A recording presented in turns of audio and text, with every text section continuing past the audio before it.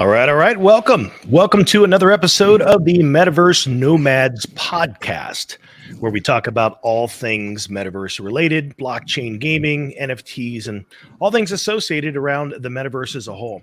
I'm Jesse, also known as Whitticus, and I'm here with some of the usual suspects.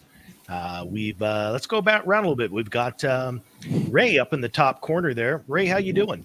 I'm doing great. I got my dark chocolate, 85%, with a nice glass of water. I'm ready for the show. Cacao. Nice. Cacao. How about you, Banjo? How's it going, man? I am doing well. Good morning, good afternoon, and good evening, everybody. And it's time for some libations. Nice. How about you, Fancy Ad? How's it going? Looking forward to having our guests here this week. It's going to be a great episode. It is going to be a great episode. So with that, we do have a special guest this week. We've got two folks joining us from the Metaverse Mining Alliance, also known as MMA. We've got Casper and we've got Dark Swoop. It's exciting to have them on. This is kind of an interesting setup to what's led up to this at this point, because this is a group that we have been speaking with for quite some time now. It's going back quite a ways. And I think before they were on anyone's radar, really, they were doing a lot of stuff behind the scenes without any hype. And I think they were doing a lot of things right and a lot of things that we as a guild with Rome can learn from. And for that reason, we have been going down that path of exploring not only what an alliance looks like, but a partnership as well. And details will be forthcoming more about that in the future, but it should stand on its own to say that if you've heard any of our shows in the past, that's something that we take quite serious, which is why we haven't had any announcements to that effect in the past prior to this. So with that, Dark Swoop and Casper, welcome to the show. Hey there, great to be here. First off, I want to start and say, like, we're actually all on the team big fans of the show, so really looking forward to working together in the future, and excited to chat across a number of topics tonight. Nice. Yeah, it's really nice to be able to join you guys. We've had some fantastic discussions offline before, and I think it's really great that we've got the opportunity to discuss that now with you guys here and everyone in the comments and in the community in the future. It's a really great opportunity. Thank you very much. So one of the things I think that makes this show special and the way that we wanted to approach it is that so many of you that are listening to this, whether you're listening to it live or whether you're going to whether you're listening to a replay, is that week to week, we do a lot of theory crafting. We talk about a lot of the different games we're involved in. For the most part, that covers a lot of Star Atlas. In the past, we've talked a bit about Mirandus and some of the other projects with Gala Games. We've talked about Axie Infinity, about Illuvium, DeFi Kingdoms. We've kind of covered some of the projects that are closest to us. There's a lot going on as the metaverse unfolds. But one of the things that's quite interesting is that most of the people that are participating in the play to earn side of blockchain games and metaverse gaming are somewhat crypto savvy. So in the past, a lot of us collectively have been looking at different crypto projects, but now that games have opened up, it's for those of us that have been passionate about games in the past, it's kind of a way to bring our passion into the mix as we can start earning. The thing that comes up that's interesting is that a lot of times it's speculation where we really don't understand much about the business of play to earn gaming. And the truth is it's a new business to some degree, but I think there's a lot of value in learning from those that have expertise in other industries that are now looking at this industry to say, hey, how can we bring tried and true business principles to this space? And so that's one of the reasons that we have found a lot of value in the relationship that we have with MMA, is because these guys do come from a background of having experience in finance and are bringing that experience to the blockchain space. So what does that mean for you as someone listening to the show? Well, it may lend towards you having a better idea of things to think about as it relates to building a business in this space, whether that is just you as an individual that's participating in play to earn gaming, whether that's you as someone that's thinking about forming a guild, whether you have a guild or maybe in what to look for in a guild. So all the conversations that we want to have on the show with MMA surround the business of play to earn gaming. So I think with that, probably a good place to start with you guys, whichever wants to go first. Tell us a little bit about who you are and your background and how you found your way into this space. Sure, I can take that one. Basically, you know, our genesis really, like a lot of people involved in play to earn, is coming from Axie Infinity. We're a group of co-founders who have basically come from either Axie Infinity side or from the DeFi side of things. So we've kind of realized quite quickly that those are complementary experiences.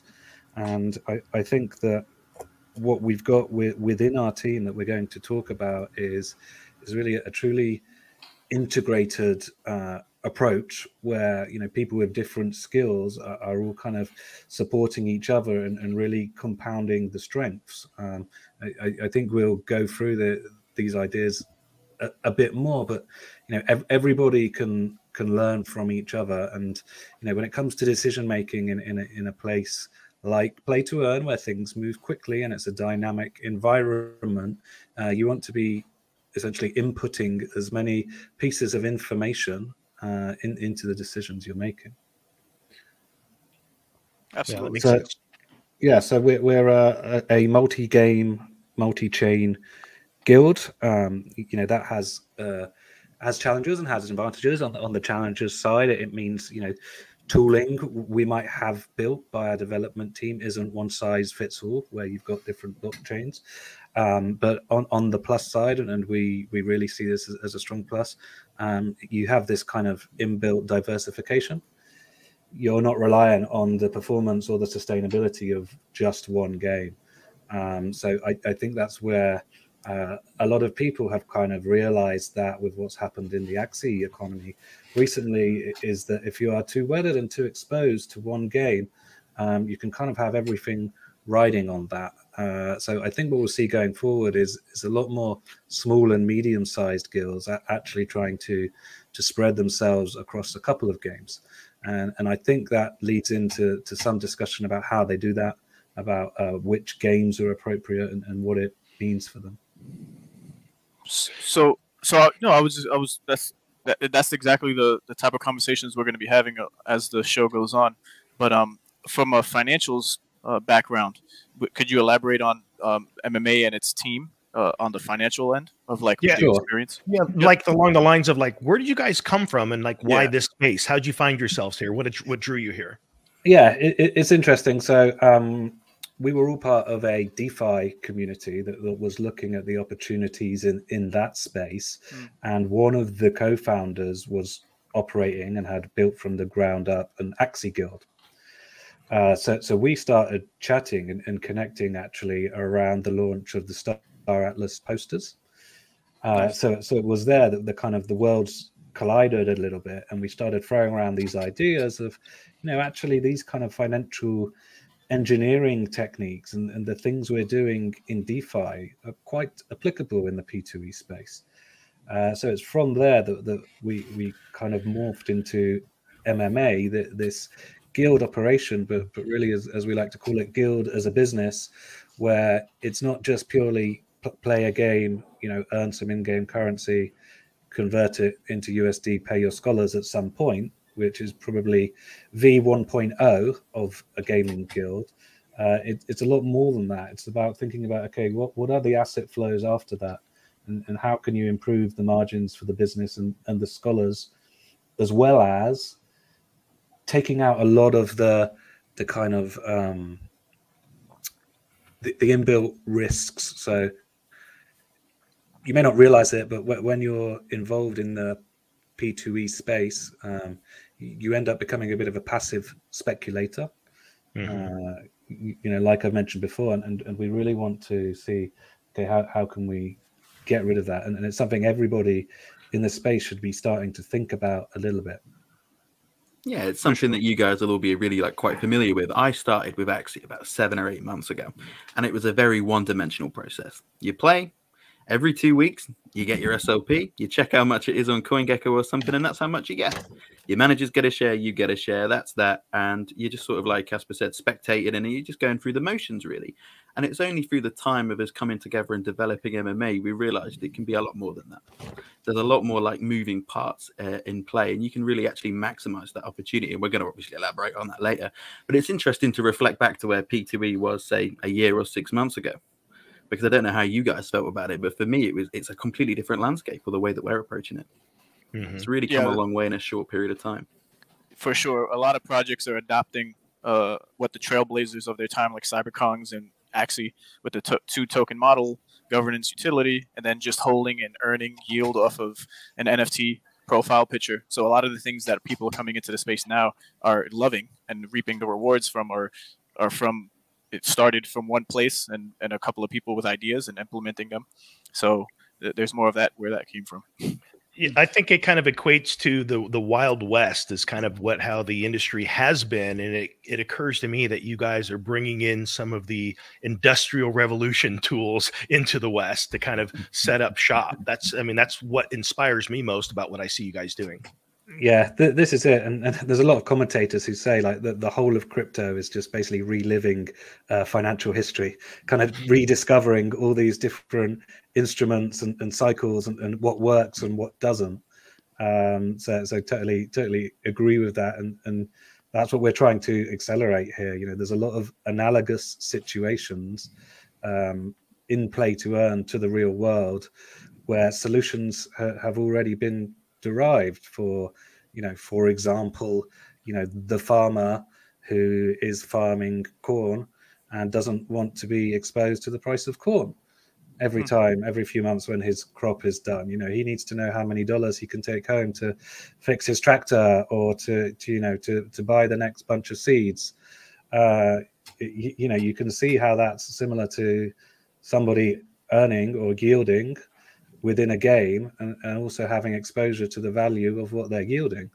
So there are institutions that solve these problems in the real life, right. And we can borrow what's already been built and coming back to the team, we've got team members from the commodities world, we've got team members from the investment banking world who have kind of seen these things in real life on a much larger scale and how to really leverage them to help businesses be more sustainable and to thrive. Yeah, and you bring up. Go ahead, Ben. Go ahead, Ray. Okay, Sorry, thank you. So, Casper, you bring up something that I'm familiar with, and is kind of something that I'm a hobbyist at least, and that's the idea of a futures market. When you're describing commodities, do you see a place for that in a Play 2E metaverse?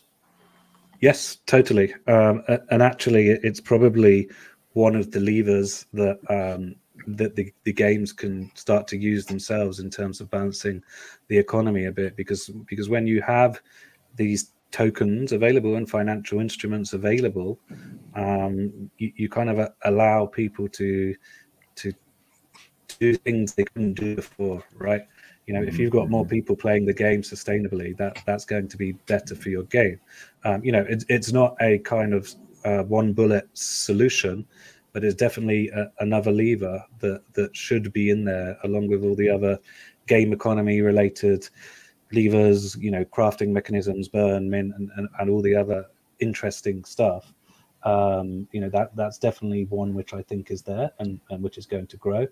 Right now, is the biggest games typically that have the most financial instruments available to help you with this kind of revenue optimization. But another important thing to remember, and this won't be applicable to the vast majority of smaller and medium-sized guilds, is in crypto there's always someone who wants to make a bet the other way. So just because there isn't a financial instrument there and a market there, it doesn't mean you can't find a counterparty to help you improve your operation. Right. So before we jump into too many topics related to futures and things that have some of our audience eyes glaze over, interesting to me, honestly, because it's like, for me, this is the part of gaming that I'm drawn to. In fact, I even play games that just are about resource management and about futures and all that sort of thing. But one of the things I think would be helpful to start with is we're talking about the concept as a whole, as a guild, as a business, because this is something that we have find ourselves exploring, and we have not been in a hurry to make choices and decisions. But now we're in a place, as we become more educated through assistance such as yours. Let's talk about that for a moment. Like, when we talk about play to earn, most people think in terms of the individual play to earn. Like, we do have some people on here that are scholars for people within our guild. So we have people on both sides. We have us as that run a guild. We've got those that are scholars, and then we've got people that have their own assets that are, in this case, would be like a scholar manager. But when you guys think in terms of a guild as a business, what does that mean to you? And I see you've got a slide here. Can you walk us through that? Yeah, so I think this is just an expansion of what we were talking about, this kind of move from V1.0, which I kind of see as a guild owner effectively being an NFT renter to a small group of scholars, and then they're going to split the revenues. What you typically see happen is that scholar pool will grow a bit, and with that, the structure of the scholars might have some kind of hierarchy introduced, where you have managers. The level of strategic training will most likely increase, so you can make sure that everybody is playing the game in the right way. And the level of info sharing, if you like, for how that strategy might change over time, with the scholars, and even the scholars feeding back if something isn't working particularly well. That's kind of the version 2.0, if you like, which I think most guilds end up structuring themselves and moving towards. And then what I see as the next step, and there will be more steps in the future, I'm sure, is this fully integrated approach where you start to actually go from being this kind of simple operation to actually being more like a conglomerate, and more like an all-encompassing business. So here, you've got this idea of a treasury. So a treasury, typically, it just means the place where you manage your reserves. So if you've got a cash pile on, in your business, maybe you want to stick that and stake it somewhere, or maybe you want to just leave it in USD. It's typically a standalone entity, but what we've realized is you can do much more when you really integrate the treasury function and into the gaming side of the business and into the R&D. So, to talk about that a bit more, asset flows. Okay, so markets, if you're looking at secondary markets for, ships, for example, or a particular axis or a particular asset, secondary markets can be signaling something about the actual game itself. Right. And that's information that your scholars will want, your kind of research team would want, because it might impact what you're going to buy. It might impact, which teams your scholars are going to be set up with. But equally, you again, this is more for larger guilds as you grow. But if you're doing some kind of basic analysis or looking on chain at what's going on, you might have some other large guilds tagged. If you see they're buying a certain asset a lot more than other assets, that's also going to probably tell you something about the game. So this is where that information is going to be valuable for scholars, but that's also going to be valuable for your treasury team who are choosing what to buy. So all this stuff is all about, what we were talking about, with every bit of information from different places, from people with different skill sets, is going to enhance your ability to operate as a play-to-earn guild. And the players themselves, by the way, this goes the other way. That line of communication of what's going on in the game can be something treasury can benefit from. I don't know. Are certain assets being burned a lot in game that the gamers can actually see? is that being reflected in the secondary market pricing?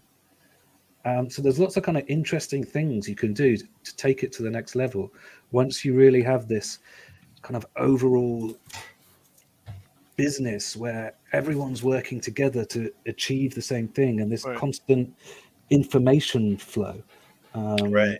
Yeah, if I may, not to cut your train of thought there, but a lot of the guilds that have popped up since the inception of the scholarship rave and growth phase of Axie Infinity, they don't necessarily.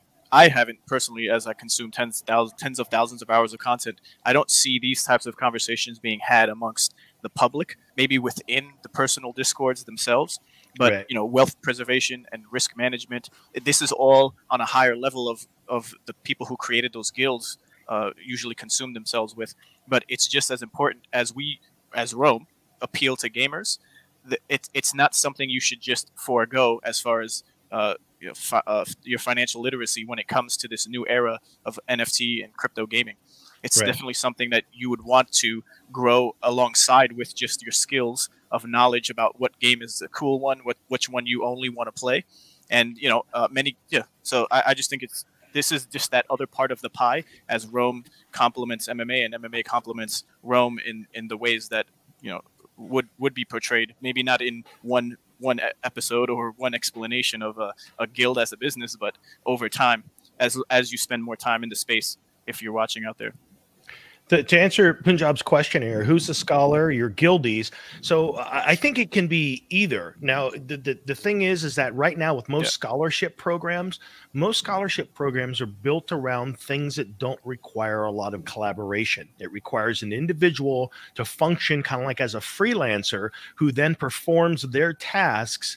And so they could be a guildie, but right now, most gaming guilds, at least the way that I see it, are being built around the idea that eventually there will be reasons to collaborate in game. So as it stands now, a scholar could technically be a guildie, but right now, most of these structures are set up to where they're just kind of a freelance. Now, that also brings the interesting thing, because for me, for the past 20 years, I've been a business owner and I've been a freelancer. I've been a consultant. And so one of the things that you find, and most people can associate this if you know someone that's a real estate agent, is that when you're a freelancer, there's a lot of feast and famine. And when you can be a part of something, whether it's a guild, what I see happening with the structure that's being built here is that the structure is starting to shave off some of the peaks and valleys so that you have more stability of income that everyone can benefit from, both the scholars as well as anyone participating in the guild. Right. Does that make sense?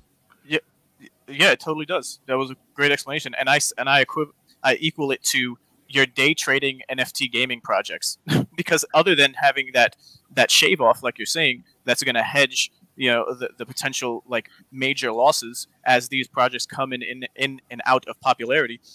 Is that the hamster wheel you want to live on as a guild, that you just raise a lot of money on to then to rush to get that return back from the next new popular game, but then dies out after these noticeable things that we were talking about earlier, whereas the activity on the marketplace on OpenSea, for example, like Fancy Bird's upcoming game, I'm dropping names. We're not promoted by any of these games that we're talking about, but I personally, as an individual investor, took part in it, and I check out who's buying. And there's some the prominent guilds in the space that are buying up a bunch of Fancy Birds for the purposes of them being breedable, just like your Peg Axie, and then or your DeFi Hero Gen 0. I mean, your DeFi Kingdom Gen 0, and you can continually breed, and there's a cooldown period. So there's that potential print or go burr type of situation where if the tokenomics of the project are sound, it will be a sustainable project long term. And that's the whole point. As a guild, you want to be sustainable, and these are what we're talking about here, the types of methods and tools and things you can do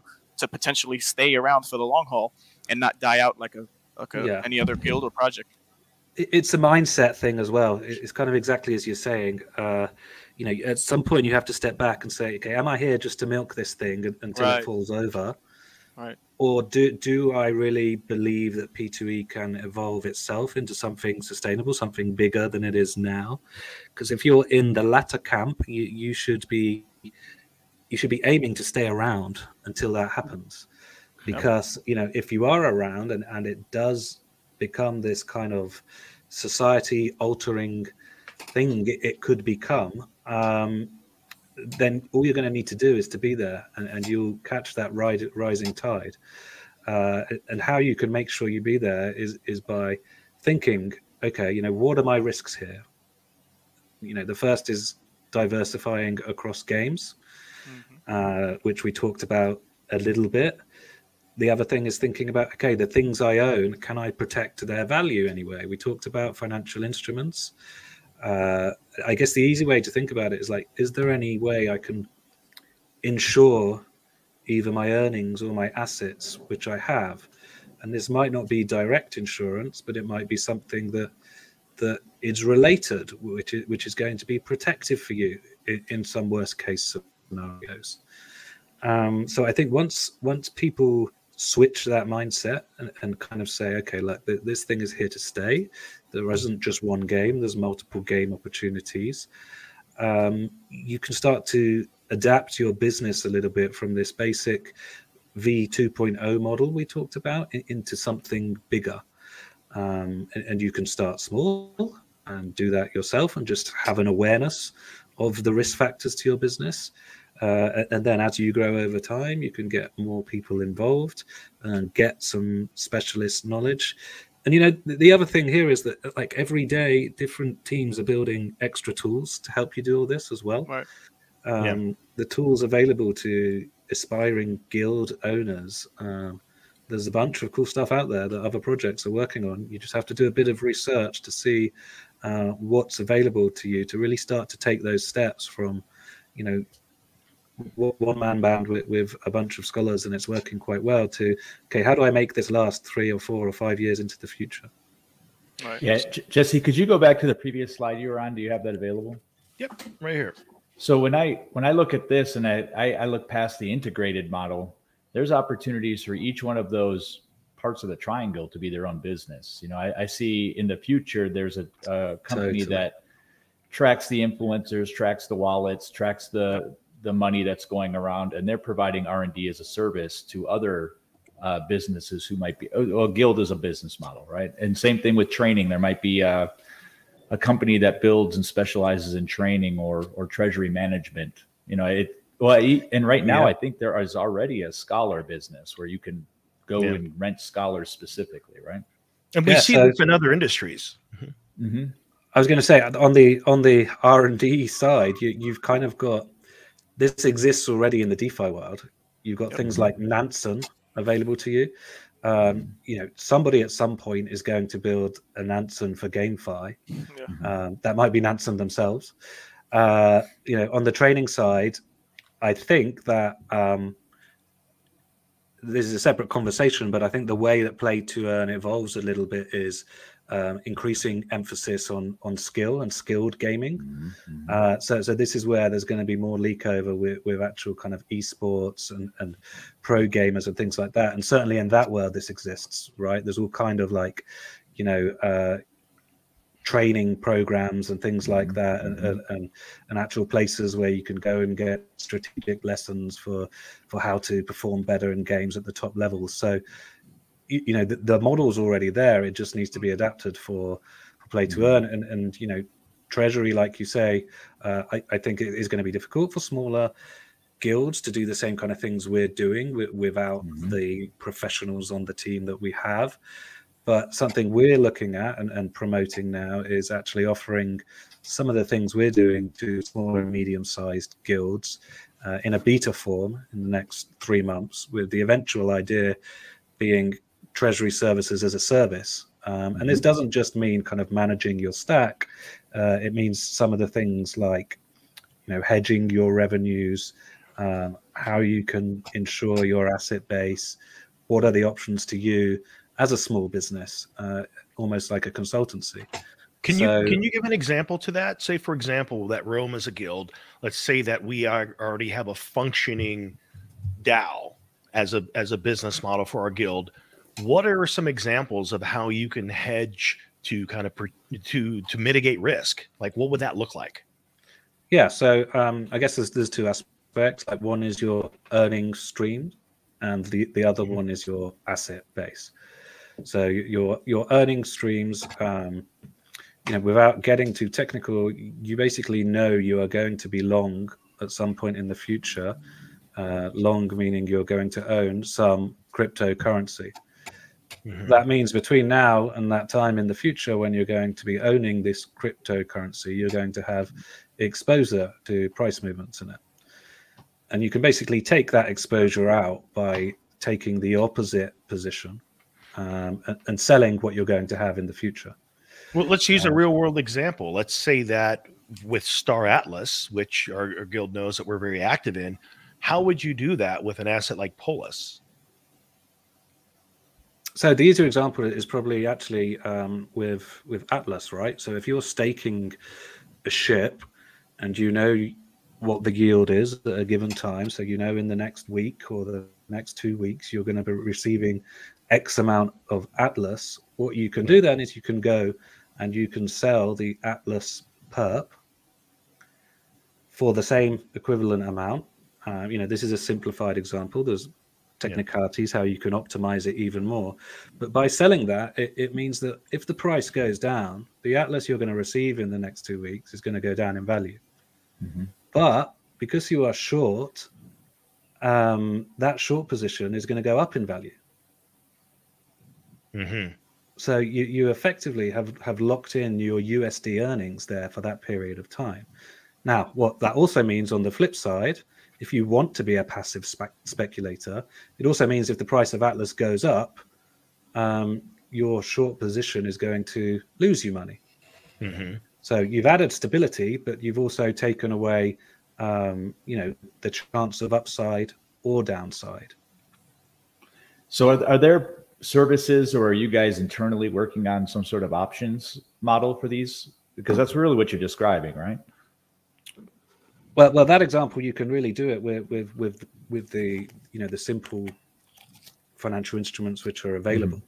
But like I say, that there are counterparties happy to do more complex financial instruments on these in-game currencies, and there are conversations to be had. And like I say, I think the market for these will grow as people understand more the power as a lever financial instruments can have on game economies.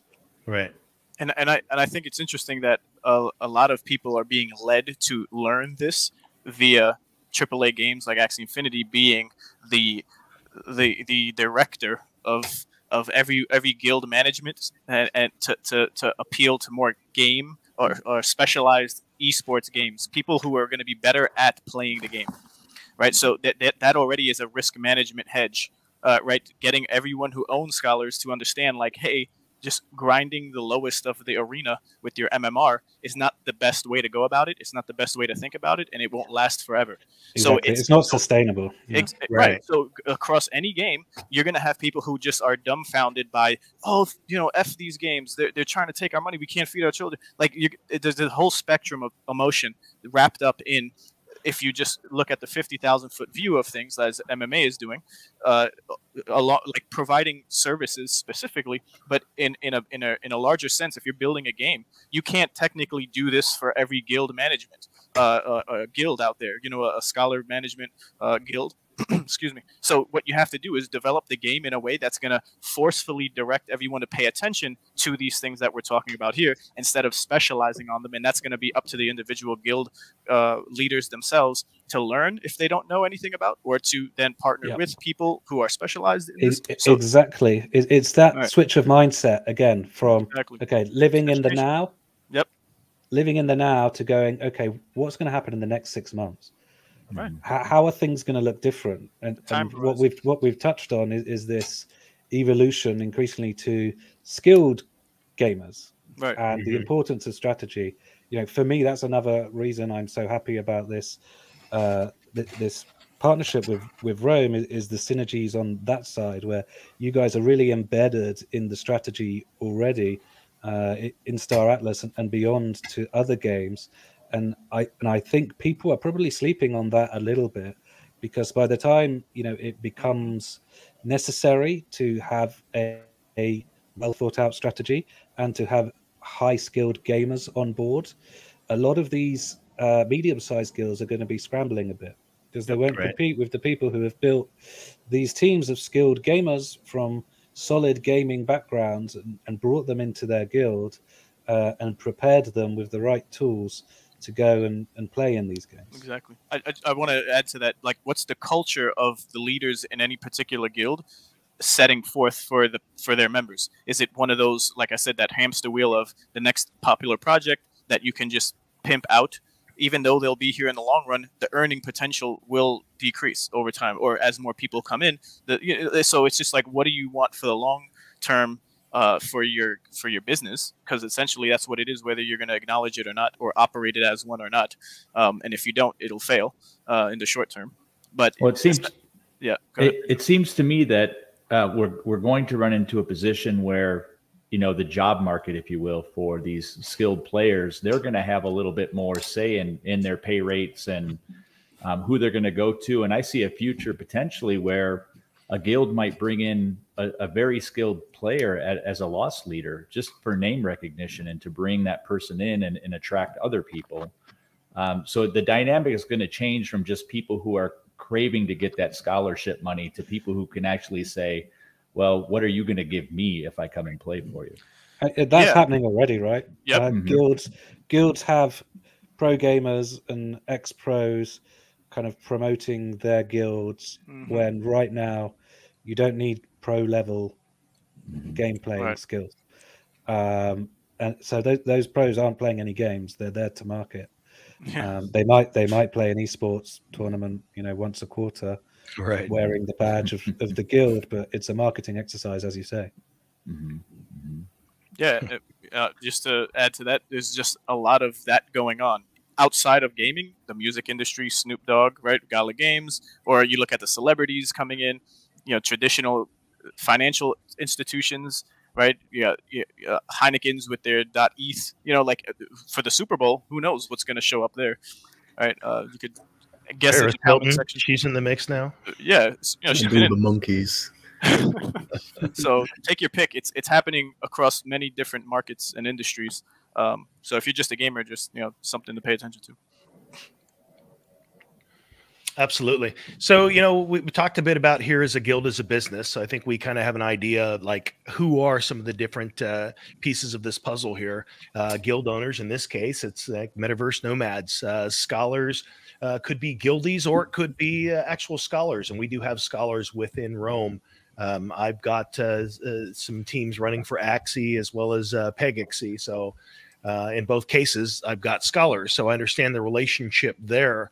Now, the next slide that you had here was talking about risk management. And I wanted to hear just a bit more about that, because for me, and I've seen so much of this, and this is kind of what inspired me to get involved in this space, because I've seen this strange thing happen thus far where certain games will lead with hype more than utility. They'll lead with things that just give you enough to plant the seeds that you create the rest in your mind.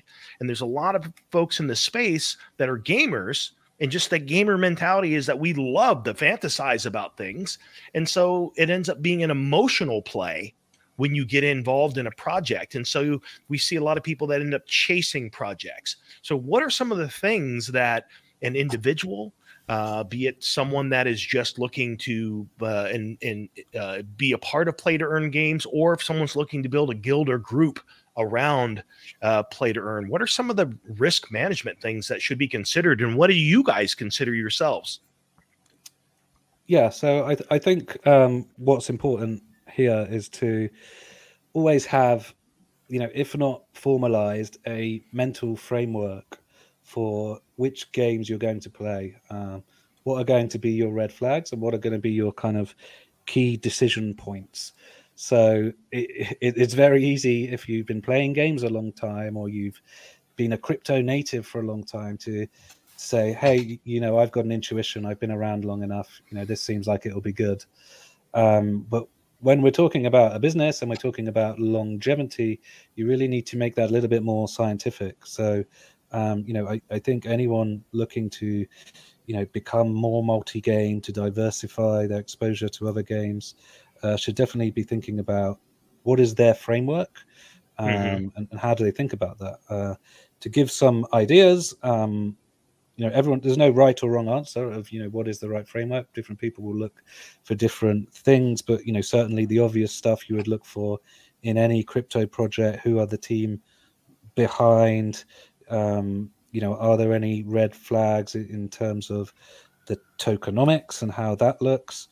One thing we are looking at a lot now is, okay, outside of the tokenomics, what do we think that means for the actual game economy and sustainability of the game? How long or short will the game cycles be in a given game? You mentioned team at the very beginning. So is a docs team a thing that you guys look for? I mean, how much weight does that carry that you actually know who the leadership is behind a project? I think what you really want to look for is, can the team do this? If it's a bunch of anons, you don't really know if they can or not. I don't think having a fully doxed team is necessary, but I think you want to know that at least some of the kind of key leads in the team have a track record and can deliver what they're promising. I think go ahead. Yeah, it's just kind of one item across everything. So I really think when you're talking about a framework, you need to consider all the factors. But I guess what you're getting at is, okay, do you not touch totally anon games?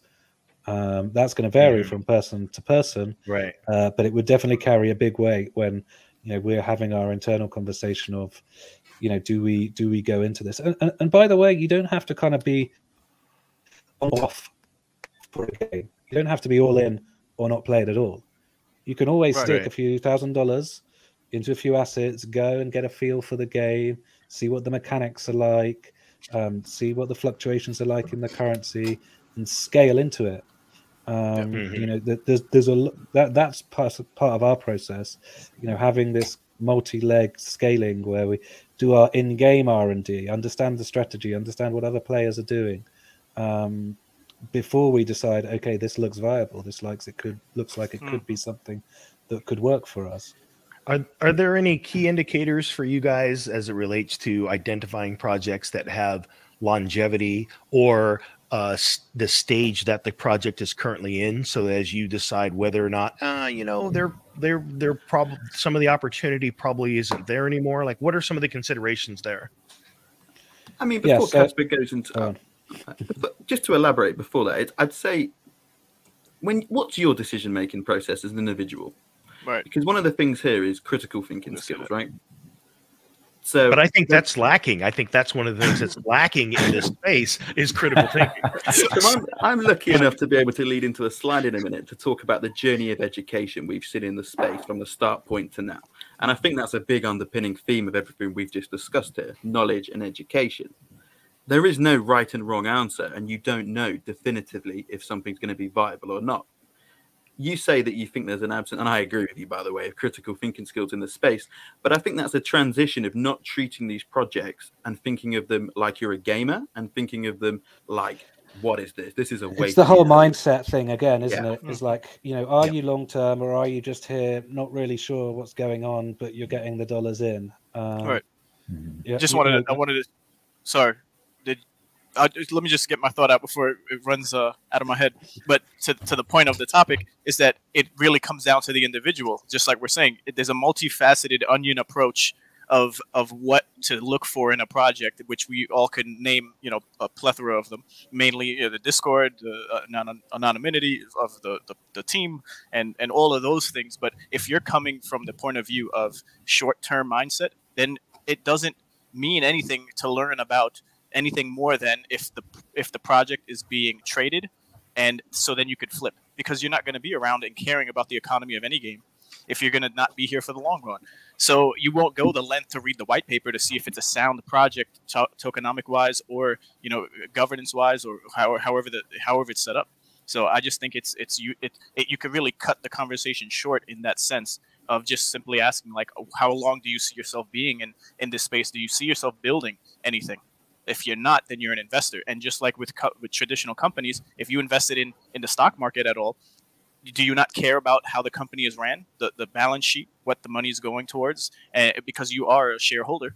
So are you a backseat type of investor, not caring so much, but just investing off of hype, right? So all of these things kind of intertwine into the crypto world. Like if you're going to have your bad habits from the investment world of traditional stocks, then you're not going to be that successful here either.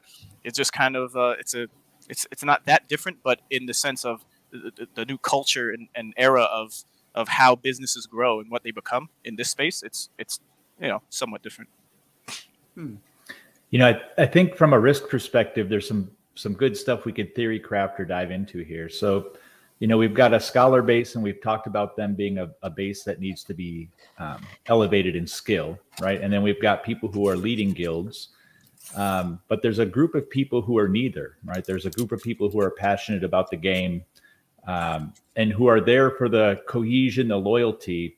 And I'm wondering if one of the risks that is going to be out there, if you're attracting a scholar base that flows,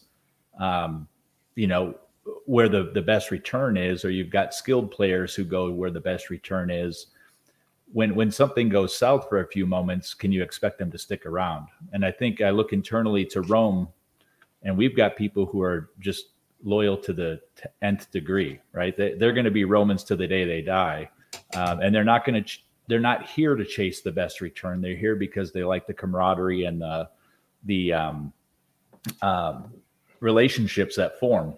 Now, when you get to a game or a guild that might be multi-game, how do you move that from game to game and keep it? I mean, or you have some people who are there for space sim, but maybe they're not into fantasy. So maybe you won't be able to get that whole guild to pivot, or you might spread yourself too thin. It seems like there's a lot of potential. And again, this isn't really just thinking out loud. It's not about pointing fingers in any direction. But there's so many things operationally that can challenge a successful business like this if you spread yourself too thin. I mean, Casper's going to be able to give you a much more financially sound answer than me in a moment, right? But I agree completely. I'm going to be honest. But what you've said something at the start of that point that's really it resonates with me. For a game, I believe in not just P2E, but in any space, for it to be successful in the medium or long run, you need people who play the game because they enjoy the game, right? So that's got to come into your decision making if you're deciding I want to be in a project for the long run. And we can compare some existing P2E games with Star Atlas. There are aspects about Star Atlas that will appeal, the fantasy space exploration, that aspect, the depth that's possibly going to be there. The world, the lore, the theory crafting that's going on, right? There is a very strong possibility that people are going to come and they're going to play the game and want to succeed and be part of a community, as you're seeing in your Discords and stuff now, because they want to. I don't believe, this is purely my opinion, that a game can succeed in the long term if everybody's here to just print money. There have to be people that play the game because they want to play the game, right? And like you say, I think that's what's going to make this year so interesting. We're finally going to start to get some options, and the further we get into blockchain gaming, the more competition there's going to be for guilds and games altogether. I have a quick question as it relates to that, because this is one I think we've talked about on the show, but I don't know if we've ever directly asked this question. How long do you guys think it's actually going to be before we see a real MMORPG, be it space with Star Atlas, be it fantasy world, where there's an actual in-game economy that is functional, where there's crafting, where there's those types of things that we anticipate, like what the true gamer wants out of these? How far do we think we're off still from the realization of that? Well, end of this year, next year? I think a project like Star, I again, it's purely anecdotal. I have no inside information or proof of this, but I think we all know there's a lot of eyes on projects like that, right? And from AAA mainstream developers, if they see that project start to succeed, they will be with us imminently.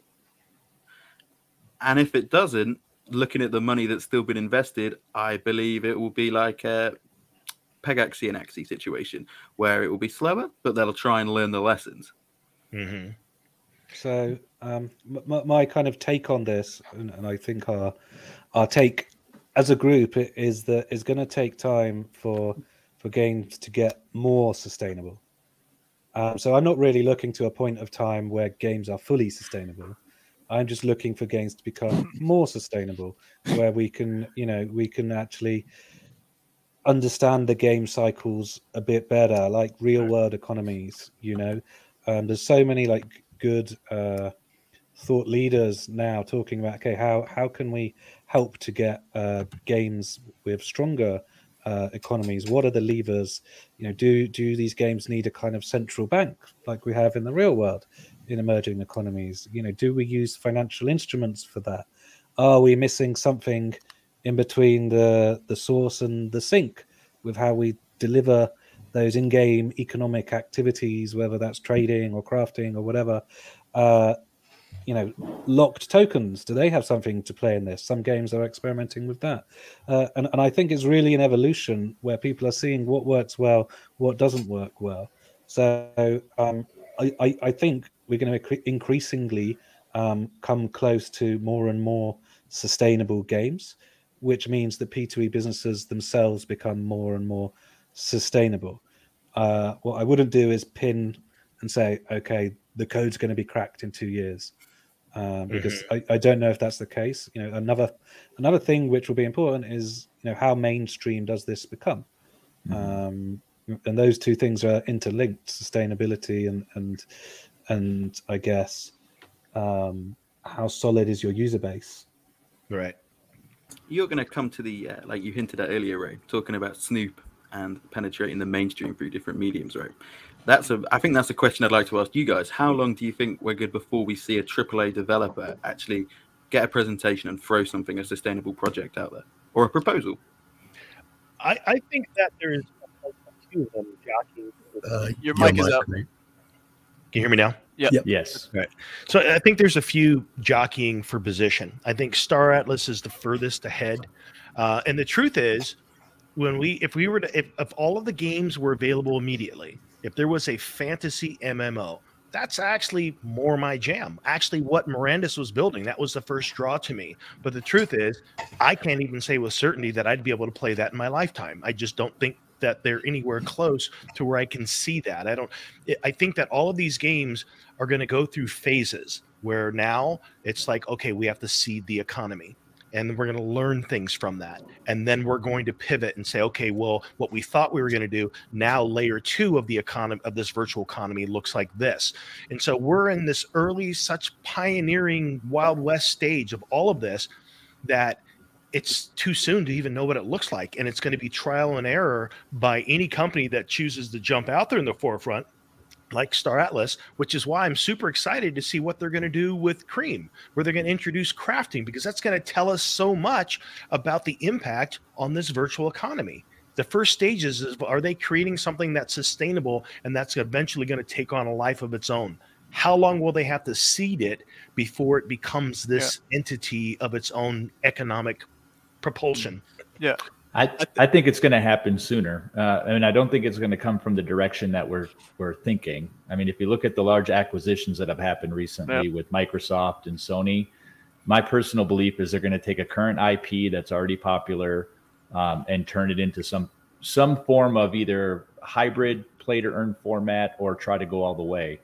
And I think it's the big game development companies that are going to bring out the first, maybe previous generation AAA content. Yeah, I think that as well. I was going to bring up those major acquisitions that took place. And nevertheless, although that happened and it brings a lot of attention, I can't help but compare what Axie Infinity has done in the bear market since 2018 and how far along they are, although they don't share that enough. Because for DeFi Kingdoms, there's a whole bunch of items in the game that are tradable and tokens that you can swap for one another on the DEX. If Katana is the native DEX as DeFi Kingdoms is one itself, then to add more items that are tradable, it's not the breaker of worlds. It might be more simple than we think, but again, it's the bigger economy of how everything is going to be sustainable as you introduce all these different tokens that are in-game items that can be used to. So it's a more dynamic type of thing to handle, and these big companies might have the resources to do so, to hire out people, but that's all a lengthy process And then for even like Star Atlas, they express it all the time. We hired 50 people in the last month. Okay, now they have to get acclimated. They have to learn the ropes of what the goals of within the project and what they're trying to do, depending on the department they're in. And it's just like there's a lot of tedious like things that need to take place first before we see anything. So I don't even expect a bigger company like we see these acquisitions taking place, coming out with something that's operational. If anything, I'm more confident in a DeFi native team who've been here for many years that are generating, or have the same amount of money than one of these big projects, one of these traditional gaming companies own or have come out with something beforehand. But again, it's going to be that trial and error for a long time. I actually love the thought process there, Banjo, and there's a really nice way to frame it. Is there's two ways to come at this. You can build a game on top of an economy, or you can build an economy on top of a game. Yep. And I guess we're going to know the answer, which is the fastest route to success here, because some people will try, like you say, existing IP. That takes years off, right? If you've already got a functioning game and you can then embed or enhance the economy inside it, you're shortcutting a lot of these guys who are building a game on top of an economy by quite a decent period of time, and you're going to have that first mover advantage, if you like. Yeah, and there's a variable we haven't discussed. Sorry, Jesse. There's a variable we haven't discussed is there's companies building back end for this process, right? So you've got like Forte Games they haven't even announced what they're doing. They've announced some partnerships, but their whole goal is to build the back end of blockchain gaming. So there's companies that aren't up front and center in this space. We're looking at the projects that we like Star Atlas and Mirandus, but there's businesses that are obscure that are doing this work already, and we don't know about them. I think the difference between the stuff that's being built in the DeFi space versus the big giant acquisitions we're seeing in the corporate world is that the corporate world is never going to build it from the perspective of wanting to power the individual. And I think that's where the DeFi comes in. And because of that, I think they're going to keep hitting roadblocks. I mean, we're seeing like Meta kind of fall apart with what they're approaching, simply because it's going to be a hard pivot, and they don't have the trust of the people to build out at least the metaverse that we see. They might be an on-ramp for the traditional gamer because it's familiar and they can make that kind of a relationship. But when it gets down to the real virtual economy that sits underneath, I think that is something that's going to be built in the DeFi space, and it's going to be the economy first and gamify sitting on top, which occurs to me is how Star Atlas is going about it. Yes, it totally is. This is quite a good question by Watson. Yeah. Could a pivot to chain save Star Atlas? And I don't think it could really, because one of the main things about all these DeFi project games is that they are getting the crypto people who believe in it. And all these Star Citizen people, I'm not sure how many of them would accept like a change to a tokenized economy or NFTs being like how they would fund it from now on, because they are having trouble with how much runway they have left now on their current funding. It'd be a hard sell. The next comment in the chat there is, there's the belief that the Star Citizen community hates anything crypto related. And I think that goes all the way back to public sentiment. And if you think about how quickly the public can turn on a project, I mean, we just saw one this week that had a lot of fanfare behind it. And within a day, it was getting a lot of hate because people spent money and then they were asking them to spend more money. And we know that the gaming community can be one of the most toxic communities out there. We've probably all been part of a project or exposed to a project that had the best of intentions but didn't deliver, and then all of a sudden it's the worst game of the year. And I think PTE games can suffer from that as well. We're a long way, really. I just to add to that, like, I'm sure all of us in our own spare time are still involved with like mainstream gaming communities away from like P2E and crypto. And it's really interesting for me whenever two of the communities I love the most and have been involved in is the eSport FIFA sports game and Call of Duty, right? Some of my like regular old people that play like semi-competitive Call of Duty or just play for fun, you mention this kind of stuff to them and they're a million miles away from accepting it. Yeah. A million miles, because it's really easy for us to sit here and discuss in a long form discussion for 2 hours as you guys do every week, because we're so entrenched in that now. The mainstream audience is still a long way. So if you take a community like Star Citizens and just present them with this thing that they're not that familiar with, probably very skeptical of, it would just it's probably just too far away. I think we could be 4 or 5 years away easily before we see mainstream gaming communities start to actually welcome and embrace crypto and PTV. Yeah. One of the things that I think can change that, and I think that this industry desperately needs, whether it fails or not, we need to see how it plays out, is to take something that the gaming industry is intimately familiar with, a World of Warcraft, let's take something like that off the shelf and figure out a way to implement a blockchain-based virtual economy, because it's already proven to be playable. It's already proven to be interesting. It already has a marketplace. It already has many years of people farming gold and selling it for real world value, selling those items on eBay and other places. So we know it has a long history that's accepted, but what would something like that look like if it's sat on chain? I think that the moment we see that, it could fail, but at least it needs to play out for us to understand whether it will work or not. Yeah. If you look at a game that may have been, just lost to time, like EverQuest or something, right? Something that people played a lot way back when, but no one really talks about today.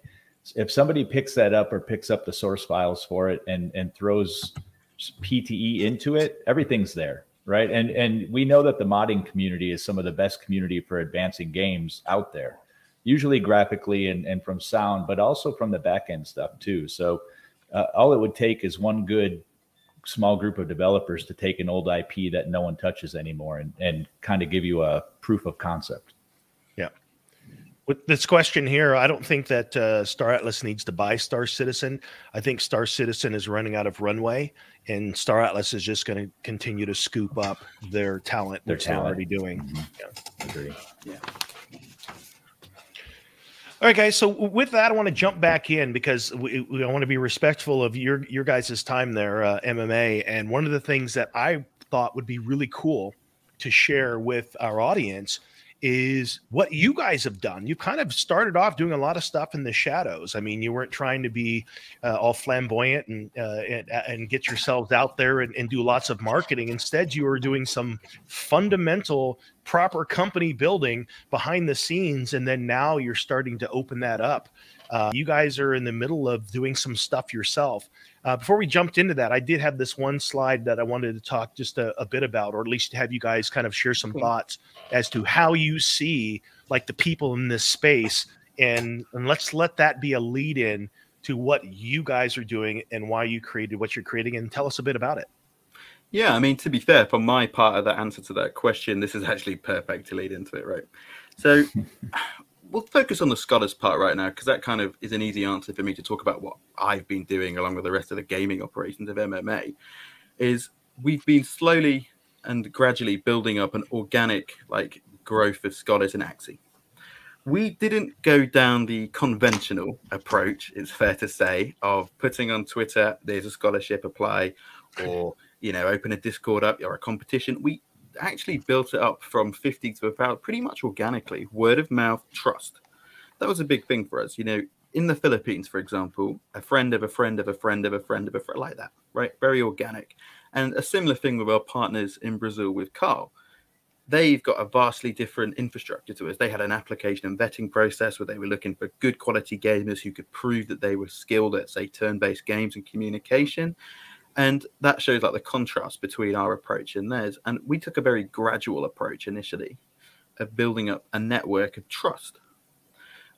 One thing we noticed is in the community of our Axie gamers, right? A lot of them know each other, or then if they've got to know each other, because person X knows person Y, invited so on and so forth. And you've built a real strong, close-knit community. That's taught us a lot when we think about know your people. For perspective, are you guys able to share any numbers, just so people know to scale, you guys actually are significant players in the Axie space? So we've administered about just over 1,000 accounts now. Wow. Yeah. All across the world, to Brazil, to the Philippines, Argentina, Germany, the United Kingdom, if you include people like myself, the US, all over the world, really. And we've got these small sub-communities in their own like regional areas. So we've got like a Filipino community that predominantly communicate together, a South American, so on and so forth. Right. And on the slide in front of us, we're talking about like community trust, training, mentorship. We've been really lucky to learn a lot of lessons that I think other people found hard during the recent economic turmoil of Axie, because we had such a strong, close-knit group of scholars in their individual area. They know each other. They want to support each other, encourage each other, coach each other. If one of them posts, I'm struggling with this team, I don't know how to deal with a Terminator, how do I do it? And then you get a series of, and it's just about networking, I guess, building that trust. And then the question is, other than economic reasons, why would I want to stay with this guild if I'm a scholar?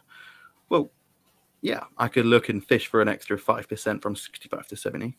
But what am I losing? I'm losing a community of people who I know, I've got to know, that are sharing information with me, that are actively trying to encourage me to get better. We really like to try and reward scholars that do that. So we've effectively promoted quite a few coaches and stuff up through the system because they've taken the time in their days to coach and help other people. It's organic growth, kind of what you'd want to see in any kind of ideal community or company, you know? Right. Mm-hmm. How can we incentivize people? Yeah, you go on. Yeah, and it's really actually interesting to see how different guilds in the space are approaching this, and there's some really cool like differentiated aspects. Like you see some guilds offering education, general education to their scholars as kind of part of the community package. Other places it's about financial empowerment and helping them understand how to manage their finances. So I think this is where the concept of P2E can really go almost beyond a pure business, but actually into this wider social impact aspect. When not only have you got an operating business that's giving people work, is actually really changing lives, and that's actually the appeal for a decent subset of investors. So investors are primarily driven by returns. So it's important when you're talking about play to earn that you communicate with the right people in the right way.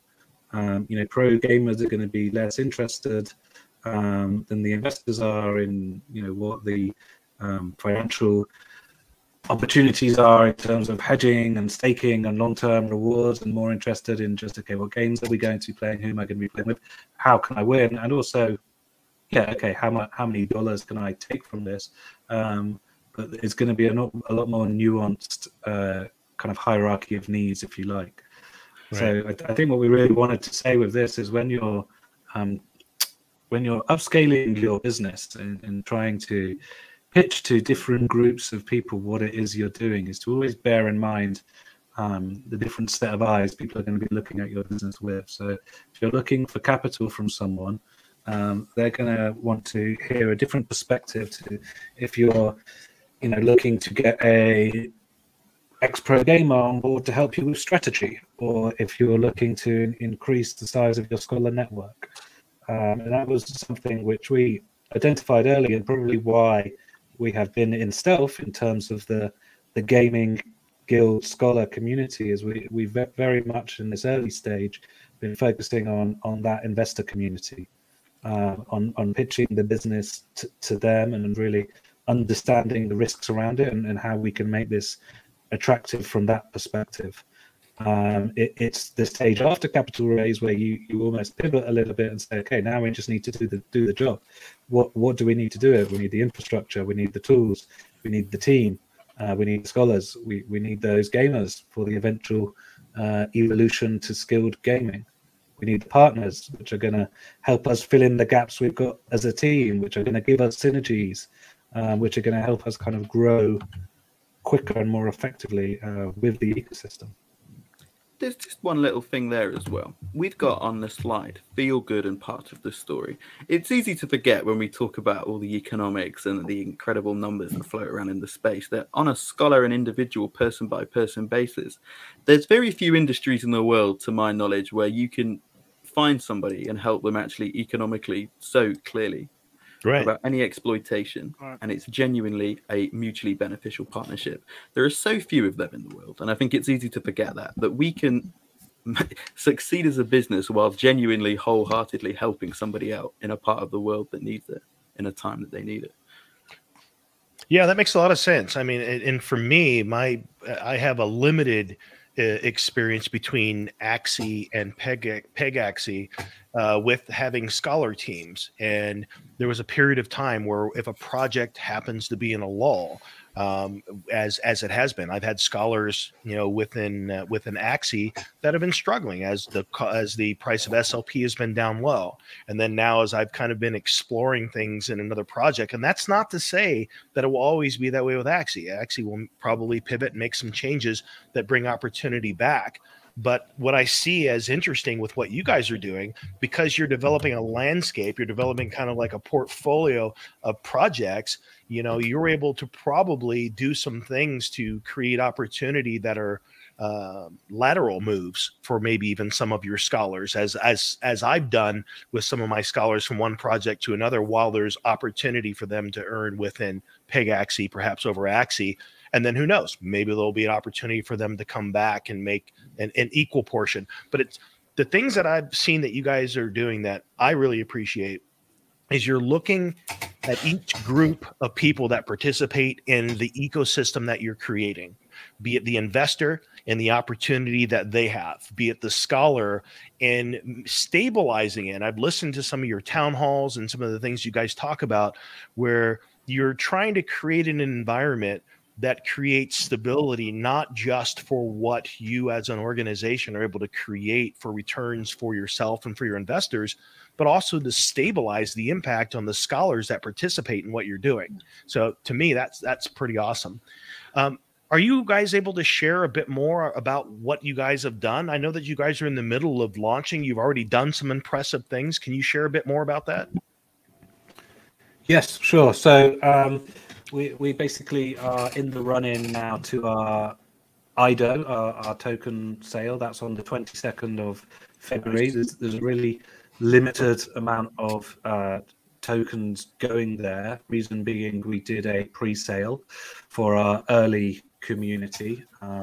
So we've effectively done the majority of our capital raise, and these are really tokens and an opportunity for people who want to get involved in the investment opportunity that is MMA as a differentiated play to earn guild. So I would say to anyone listening, come and jump in to the Discord, have a look at the website, do your research, ask a bunch of questions, and really understand what it is we're offering, and then there's the chance for you to get involved. Can I ask? I mean, you only share stuff that you guys have already shared publicly, but how did it go? Did you guys what did you say? Where you guys stand now? Yes, so it was really incredible. We were going through this pre-sale kind of in the depths of the crypto bear market. Things have obviously recovered a little bit now since then. This was kind of in the middle of January, and we managed to be super successful. The whitelist was oversubscribed, I think, by 130%, and we essentially sold out all the pre-sale very, very quickly. And that was really testament to actually, I think, being able to properly vocalize and talk about what the business is and why it isn't just an alt or an alt token here really that you're betting on. It's actually something that's got long-term legs, and you should be viewing it in that way as an investor. It's not something where you should be expecting any short-term pump, but you should really go through the materials that we put together, the kind of ideas we've been talking about today, risk management, being there for the long term, understanding the groups of people, and see it really as an opportunity to get involved in an interesting business in a very interesting landscape that's going to change and grow a lot going forward.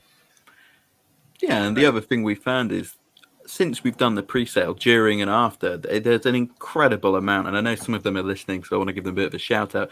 In our community, some of the people that have organically come and started working with us are just phenomenal. And again, it's that kind of thing that as we enter a new age of business and Web3, and I'm sure you found it with your community building in your Discord in Rome, you find some phenomenally talented people out there, whether it be smaller, it's just incredible, right? We are really proud of the product that we're going to offer in our services. But again, on the other side of the coin, the community that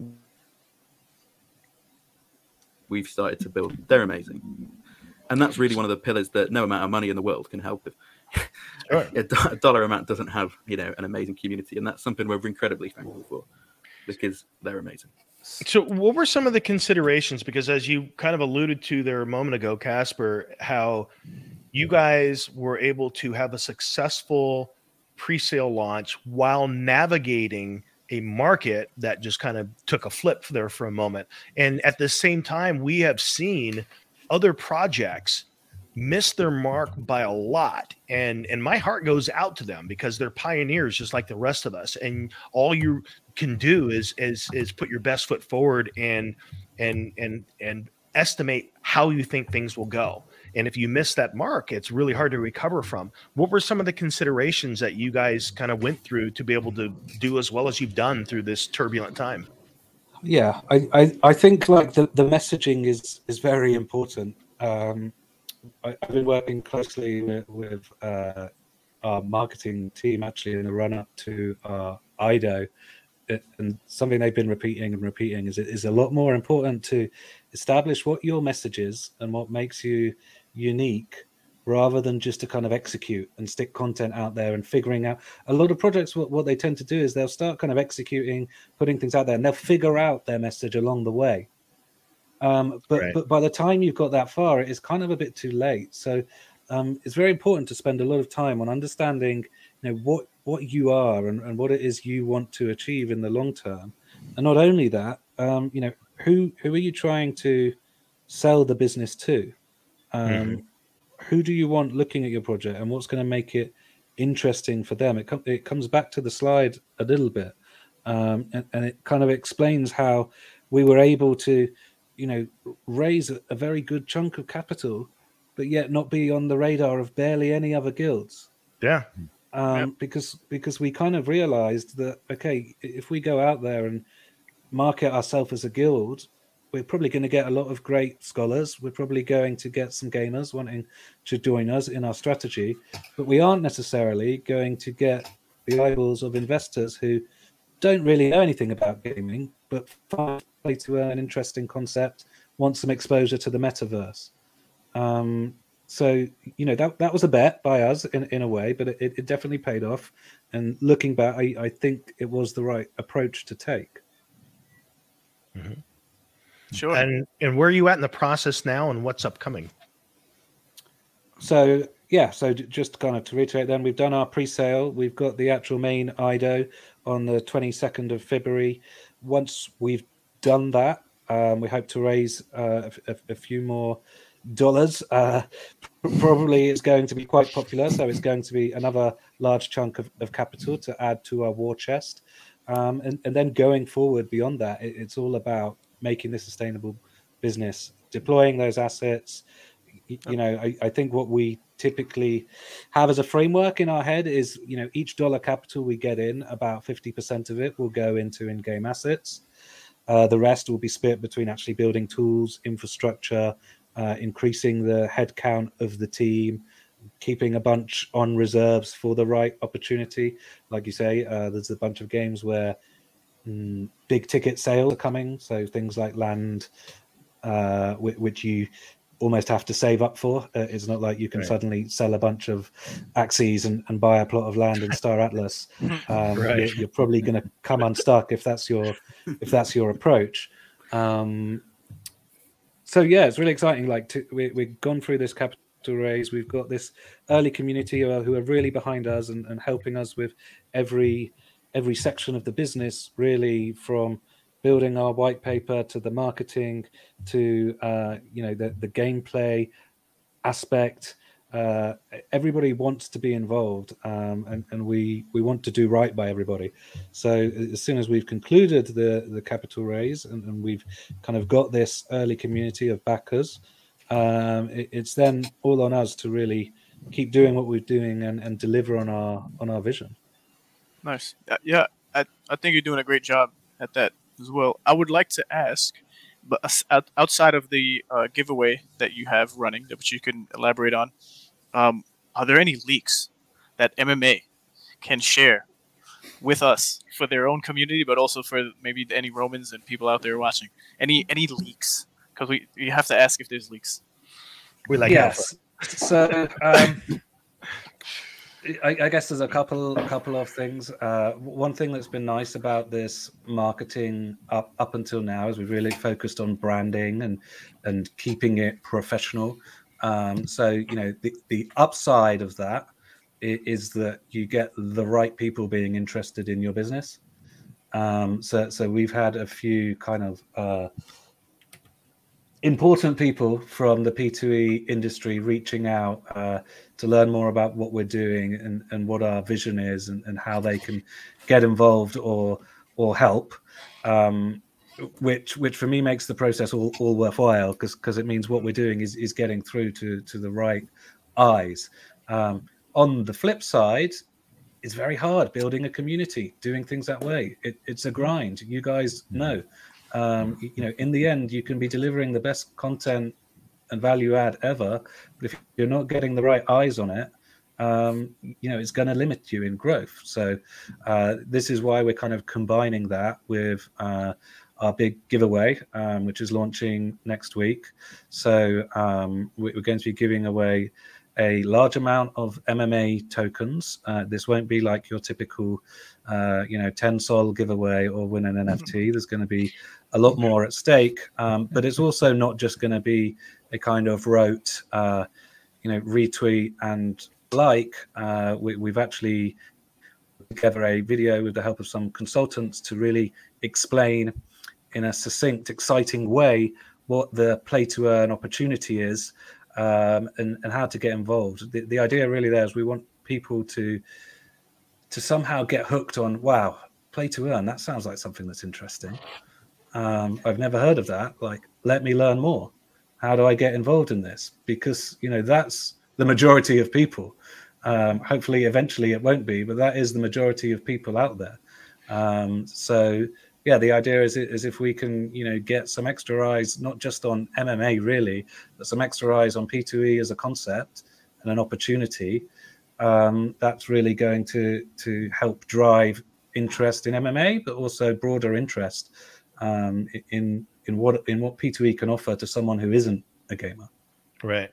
So is that to say that, I mean, a part of your target market, I would imagine it would be, are the folks that you're actually partially having to educate on, hey, there's this space, there's this opportunity. You've heard the buzzword metaverse. You may not have heard about, you know, P2E gaming in the blockchain space. And so you're kind of taking those folks that maybe might be investment savvy, maybe a touch crypto, but introducing them to kind of this market segment. I actually feel that's a responsibility of anybody in the space.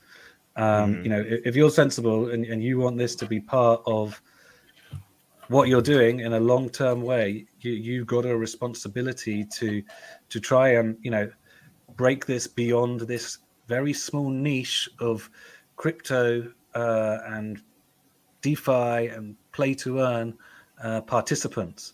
And you know, and it's an interesting thing, right? This is something that you know, if you bring it up at the dinner table with someone, you don't put people to sleep. That's my experience anyway. You get people going, what? No, how can that be? Right. You know, so you know, once you can actually put the right message out there and kind of let people see what the opportunity is, even if there's problems to solve, right? There's no sustainable economies yet. You know, there's things which haven't been properly solved, but there's this what if question, right? Like this play to earn can change the world. Yeah. So that is just amazing. I got a question. Speaking of like keeping the people's attention and waking them up here, I have a question that I'm sure will stop a few people from typing and focusing on other screens. And the question is this: what right now are the hottest things in your portfolio, and what's on your radar? What are you guys looking at? And is there a criteria for how you find new things? So yeah, the criteria comes back to this framework, and there's a number of things that go into that. There's a lot of games we're playing now, which are very much a kind of gamified DeFi. And what we do is we allocate funds to that, and we buy assets in that game, and we scale in if we feel like there is sustainability, and we don't scale in if we feel like there is not. Rather than pointing to specific games and giving too much alpha away, I would say definitely there's a lot of opportunity on some of these chains which people wouldn't necessarily look at. I think if you're looking at expanding your kind of gaming stable, I would say don't be scared to go away from Ethereum or Ethereum forks. Have a look at Avax, have a look at Polygon, have a look at some of these other chains. There's interesting opportunities there, and you really limit yourself if you feel like you don't want to play away from home. Right. I have a question, and without saying who, there's obviously competition in this space. And what do you think competition or more competition is going to bring to the space of P2E as a business? I think, at some point, the front runners right now kind of have the opportunity to do it and say whatever they want to do. And there's a lot of hopium behind some of the projects that are out there. So what do you think competition is going to bring to this space? Well, I mean, we'll start with just the purely gaming side. We're in the infancy of this. We have got a lot of players. If we're going to migrate people from the mainstream gaming audience into P2E, there's a lot of room. We can fit these people in. And if we're going to fit them all in, we are ultimately going to need more players in the game. Mm-hmm. But secondly, you talk about the front runners and stuff. As you say, the pressure is on them. And what I want to see is growth and development and aspiration. I would say this as a salesman's pitch, we are bringing something fundamentally we believe is different to the table. I'm happy about it. I think it gives us an excellent market opportunity. I'd like to see more of that. More evolution, more education, and more progress, because we need to see it. On my side, I kind of echo that. Like, obviously, you're going to see, competition breeds innovation. That's just natural. You can already see now quite a few guilds are having their own USP, having their own slightly different way of tackling the problem on top of the core, NFT rental system. People are building these different interesting aspects that come into it. Over time, what typically happens, like any normal new industry, you're probably going to have consolidation. The interesting medium-sized guilds are probably going to end up partnered up or kind of embedded in the larger YGGs of the world, because that's how industry works generally. But from our perspective, what we're really thinking is like, look, this is great. We have got this USP now. We can deliver a lot of value to the sector. We can stand out as a guild. In 6 months, that's probably not going to be the case. In 6 months, other people are going to be taking note of what we're doing. They're going to be probably hiring people from commodities backgrounds, from banking backgrounds. So we're always about, okay, look, what have we got next? What's going to be our differentiating factor in 6 months? How do you stay ahead? So yeah, and the other big guilds out there will be thinking in the same way. Anyone who's playing long term will be aware that you need to build what they call in business. You need to build long term moats. You need to build something that makes you different, that people can't attack and just duplicate. That's going to give you longevity. So that's what we're always kind of acutely aware of, and that's why we're making these interesting partnerships with strategic teams like yourself, with market commentators, with different people from different aspects, to really see where we gain edges across all the different kind of sides of the P2E equation, because edges erode in life generally, in finance, anywhere you'll see that. So if you just sit on something you believe it is an edge and is going to give you infinite money forever, you're going to come unstuck. And in crypto more than anywhere else, where things move so fast, edges disappear quickly. Yeah, these are so not. We're all about that. We're all about, okay, long term, but at the same time, we also realize that we need to be ready for what's going to happen in the next 6 months, what's going to happen in the next 2 months. Our business is probably going to look very different. There's probably going to be a focus on esports, skilled gamers, the kind of things we're talking about. Maybe even more focus on game economy as games deliver more transparency. Maybe some games start to lean more on this central bank idea. Things are going to look very different, and if you want to succeed, you're going to need to be agile. I mean, I'd love more of a development in esports, but the point is, what we're talking to you about today and what we've talked about historically, they're not just our innovations, they're our first innovations. We know full well that whatever we do, if it's successful, other people will do it as well. So we need to keep moving forward and keep coming up with new ideas. That's the trick to succeed here, not just sitting around. You got to make some moves. Do you envision a day where traditional finance goes long into this space? I mean, right now you're getting investors out of that space, but once you start seeing traditional finance industry push into this space, well, in some ways it's probably a good thing. In some ways it'll probably be a bad thing. But how far out do you think we are from that? I think in terms of other guilds taking the approach that we are, I think that will be a big thing in 6 to 12 months. That's different to your question, where finance is actually going into it rather than P2E pulling people from the TradFi world. And I've had some good conversations with VCs in the space, and one thing that resonates a lot is that traditional finance people, they don't grow on trees. And if they do get involved in crypto, they typically go to the DeFi side. Play to earn is a little bit nichey, and it's not obvious yet the edge and the value that someone from a trading desk at Goldman Sachs can actually bring to a gaming guild. And why is that? It's because up until now, from what we've seen, most people pitch it to the gaming world, to the other guilds. It's only when you start to go, okay, here's all the bits and pieces of how our business works. Here's all the bits and pieces of how it can be optimized as a business.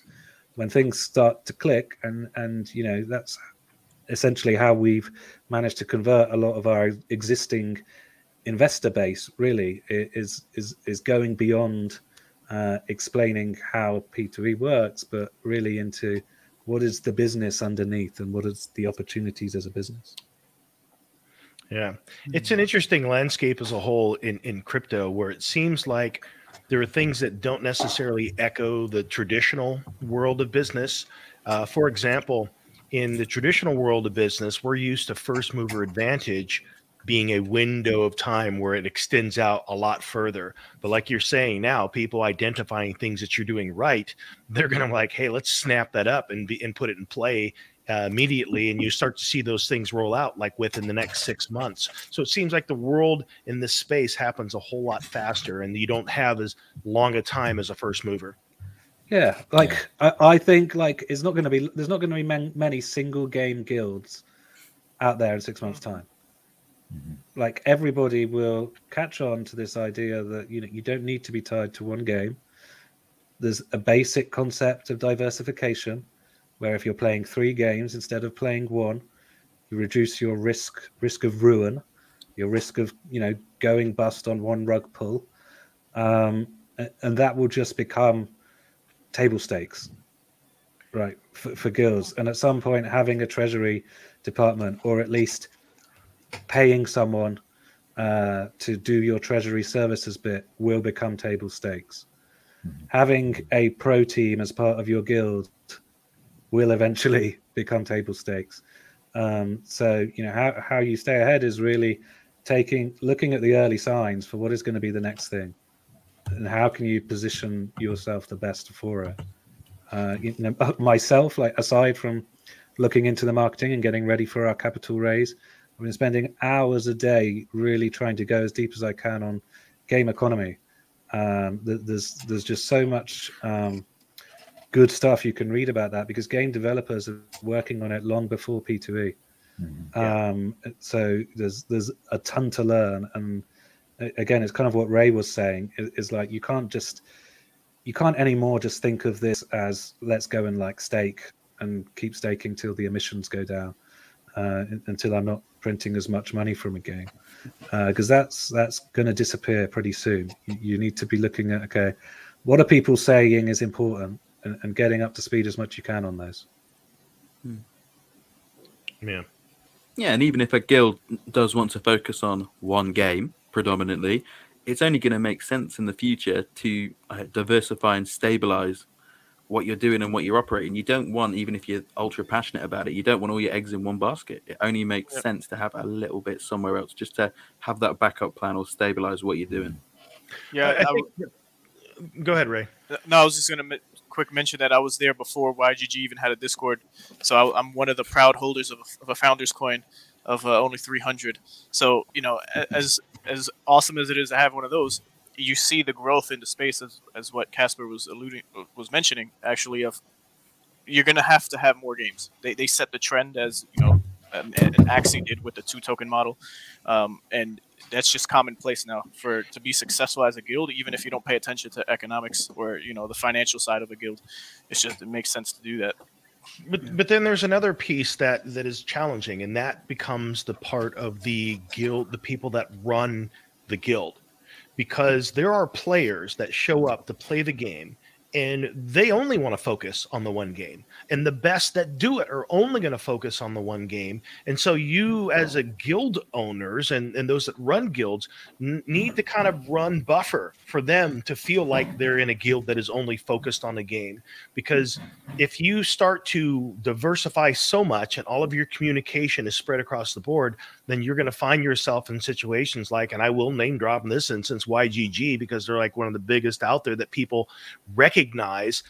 They seem to be all over the place, and I don't know how their model will do in an immersive MMO style game, because that takes people that are fully immersed. If you know the culture of games in the past like EverQuest and Camelot and World of Warcraft, those folks were not playing multiple games. They were immersed in that game as a culture, and so we need to create space for that as well. I mean, the thing is, you're completely right.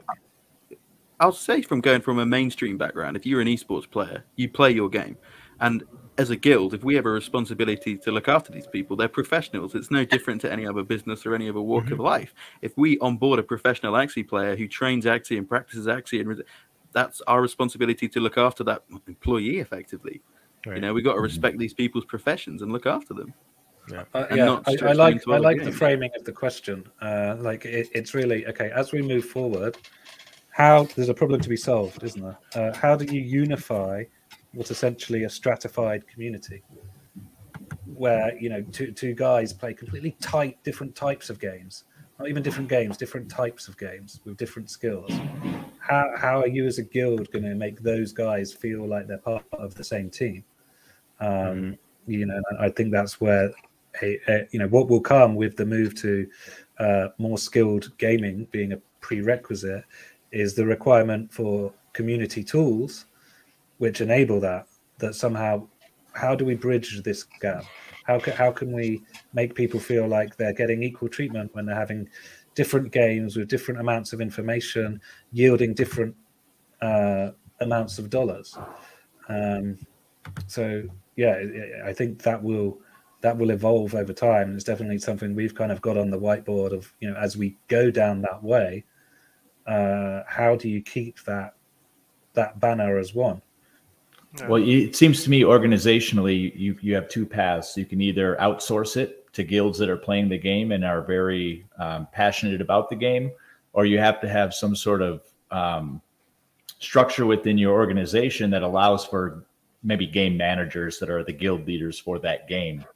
And both probably have their pros and cons, and, you know, necessary solutions that come with that. But it seems like you can't just hope that the passion will follow you from game to game, right? You have to have people who are passionate in the games that they're playing.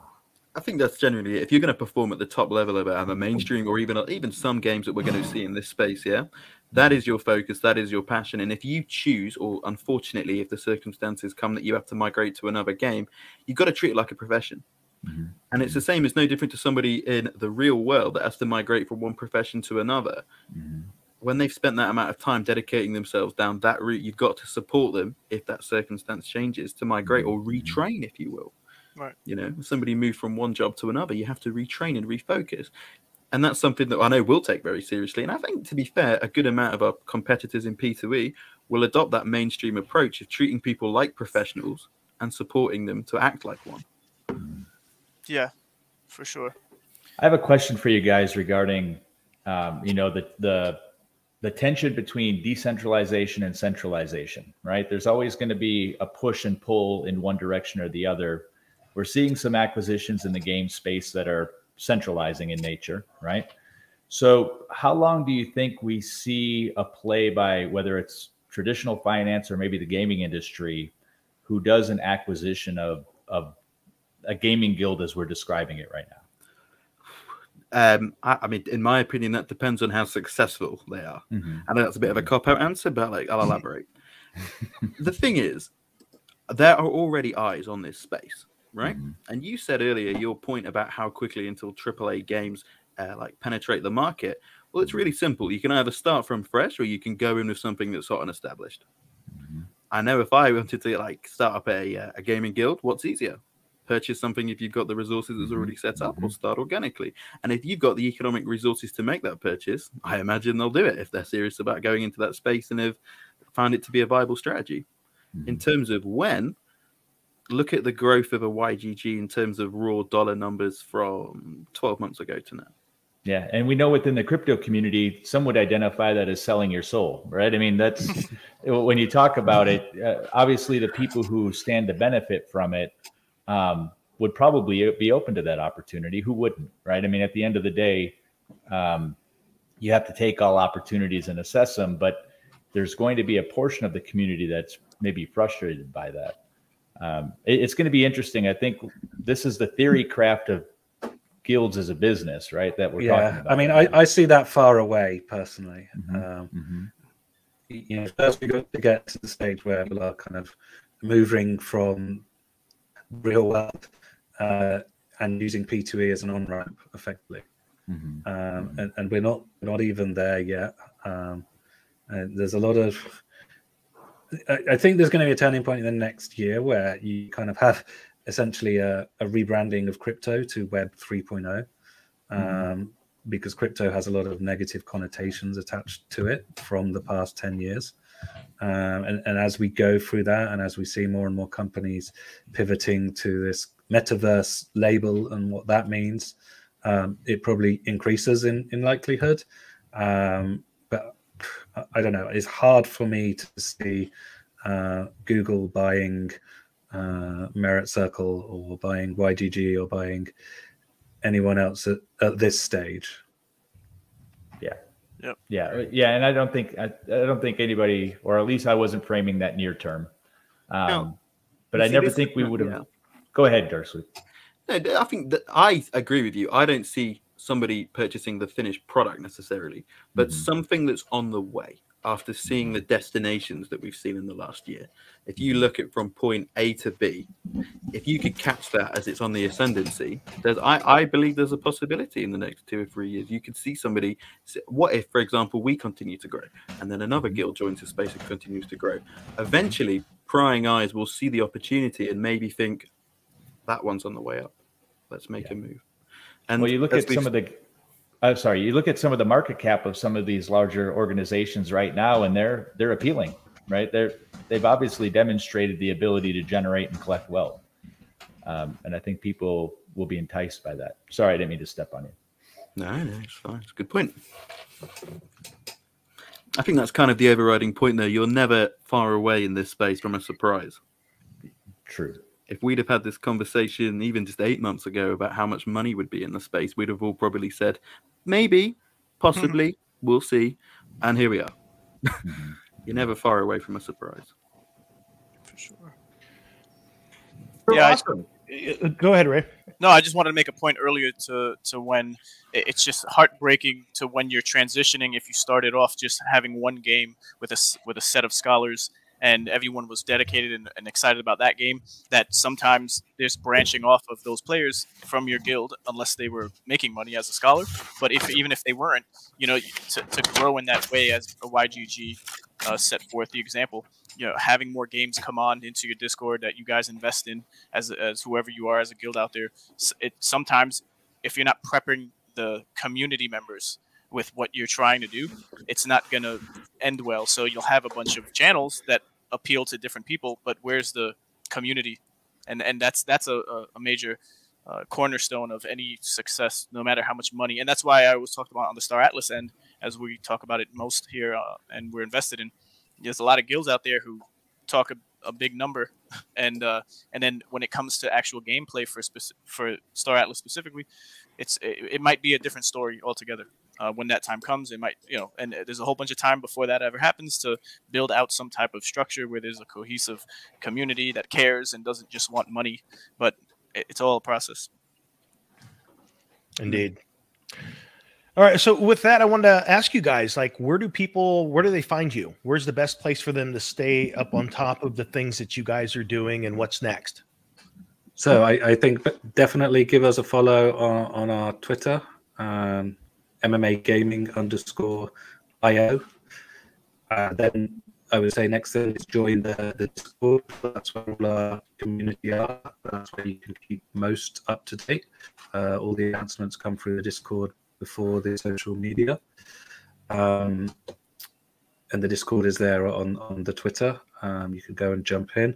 We've also got our new website up, which is www.mmagaming.io, which really is the messaging we were talking about at the start of the show, for how we see play to earn as the business opportunity for people.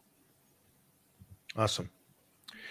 Well, very good. It's been great having you guys here on with us. And for those of you that have joined us late, as we already mentioned, that one of the reasons that we really wanted to bring MMA on here with us is because we have been talking with them for quite some time. We've been doing information sharing and kind of building a relationship that has now led to us looking to form a partnership.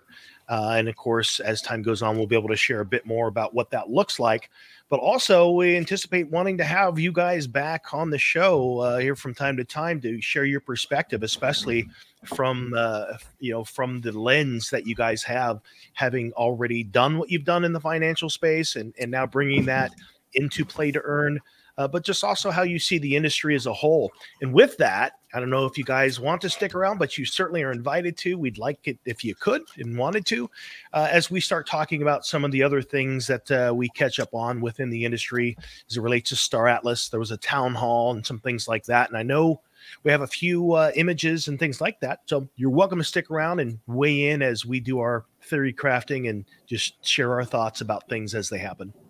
We will definitely stick around, but I just want to say, thanks for the opportunity. It's been a great chat. I've definitely actually taken a few notes here and learned some things my side, as I always do when we watch the show.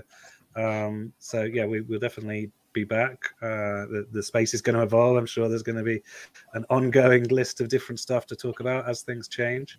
So really looking forward to it. Thanks again. And just from my own perspective, I think what excites me about this is a great example of what the future can be for different groups in this space, where we're seeing within Star Atlas, there's people that have these utopian alliances that really aren't tied to anything, but a lot of dreams, right? So this is really more like a business partnership than what we're seeing. We're not asking MMA to come to our rescue when the shit hits the fan in the metaverse, right? It's more, and they may do that, but it's more about how do we mutually support each other in the metaverse and outside the metaverse, which I think is the core of a true alliance. Totally. Well said. Yep. All right. With that, Fancy, what do we have for news? Where do we want to start? So there was another roadmap report this week, and quite a lot of information on there. A lot of it was gone through by Swagler in the interview, not in the town hall. that happened this week. I talked about Polish. The DAO is still hopefully February. That's a quote. And the next 6 ships are fully concept complete. I found that quite interesting. I'm really looking forward to seeing what those are. Plenty of new hires around Star Atlas. I think it was 13 within the last 12 days of January. Yeah. Yeah. I think the town hall as a whole was light on big bursts of information, and I think they filled it up with a bit more of wanting to be transparent and say, hey, look, we don't have a bunch of big nuggets to share with you here, but we are growing, and here's some of the things on the horizon. With those new ships, I guess there was supposed to be something like 51 or 59 this year. Like, what do we know? What was that number? I think it was like 52 or something like 52. that. Minus the Titans, yeah. And we've seen one. So we've seen one, which is the that rockin' space bike. Actually, I wasn't thinking of this one. So we've seen 2 then, I guess. We saw this one, which is great. I love this thing.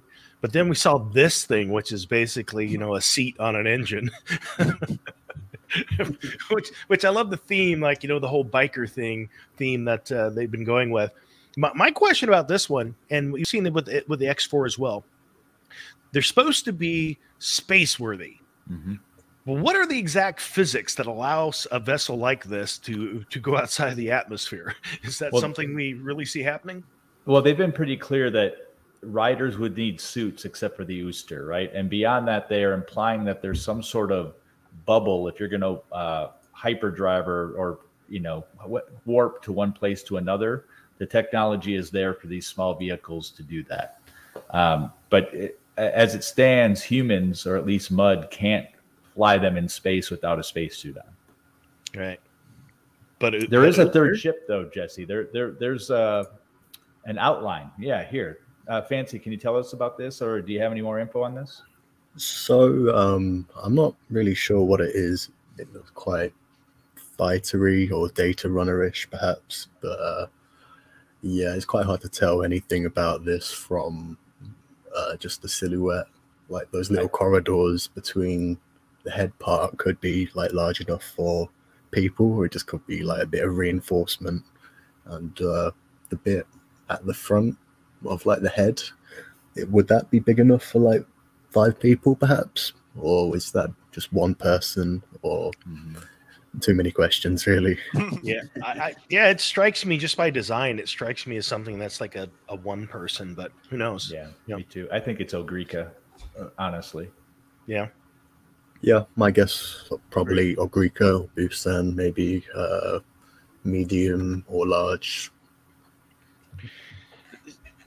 So moving on from some of the other items in that town hall, and I'd love to get you guys to weigh in on this, Dark Swoop and Casper, is like, what were you guys' take on what was shared about the DAO? I mean, does it feel like are they on track? Are they struggling?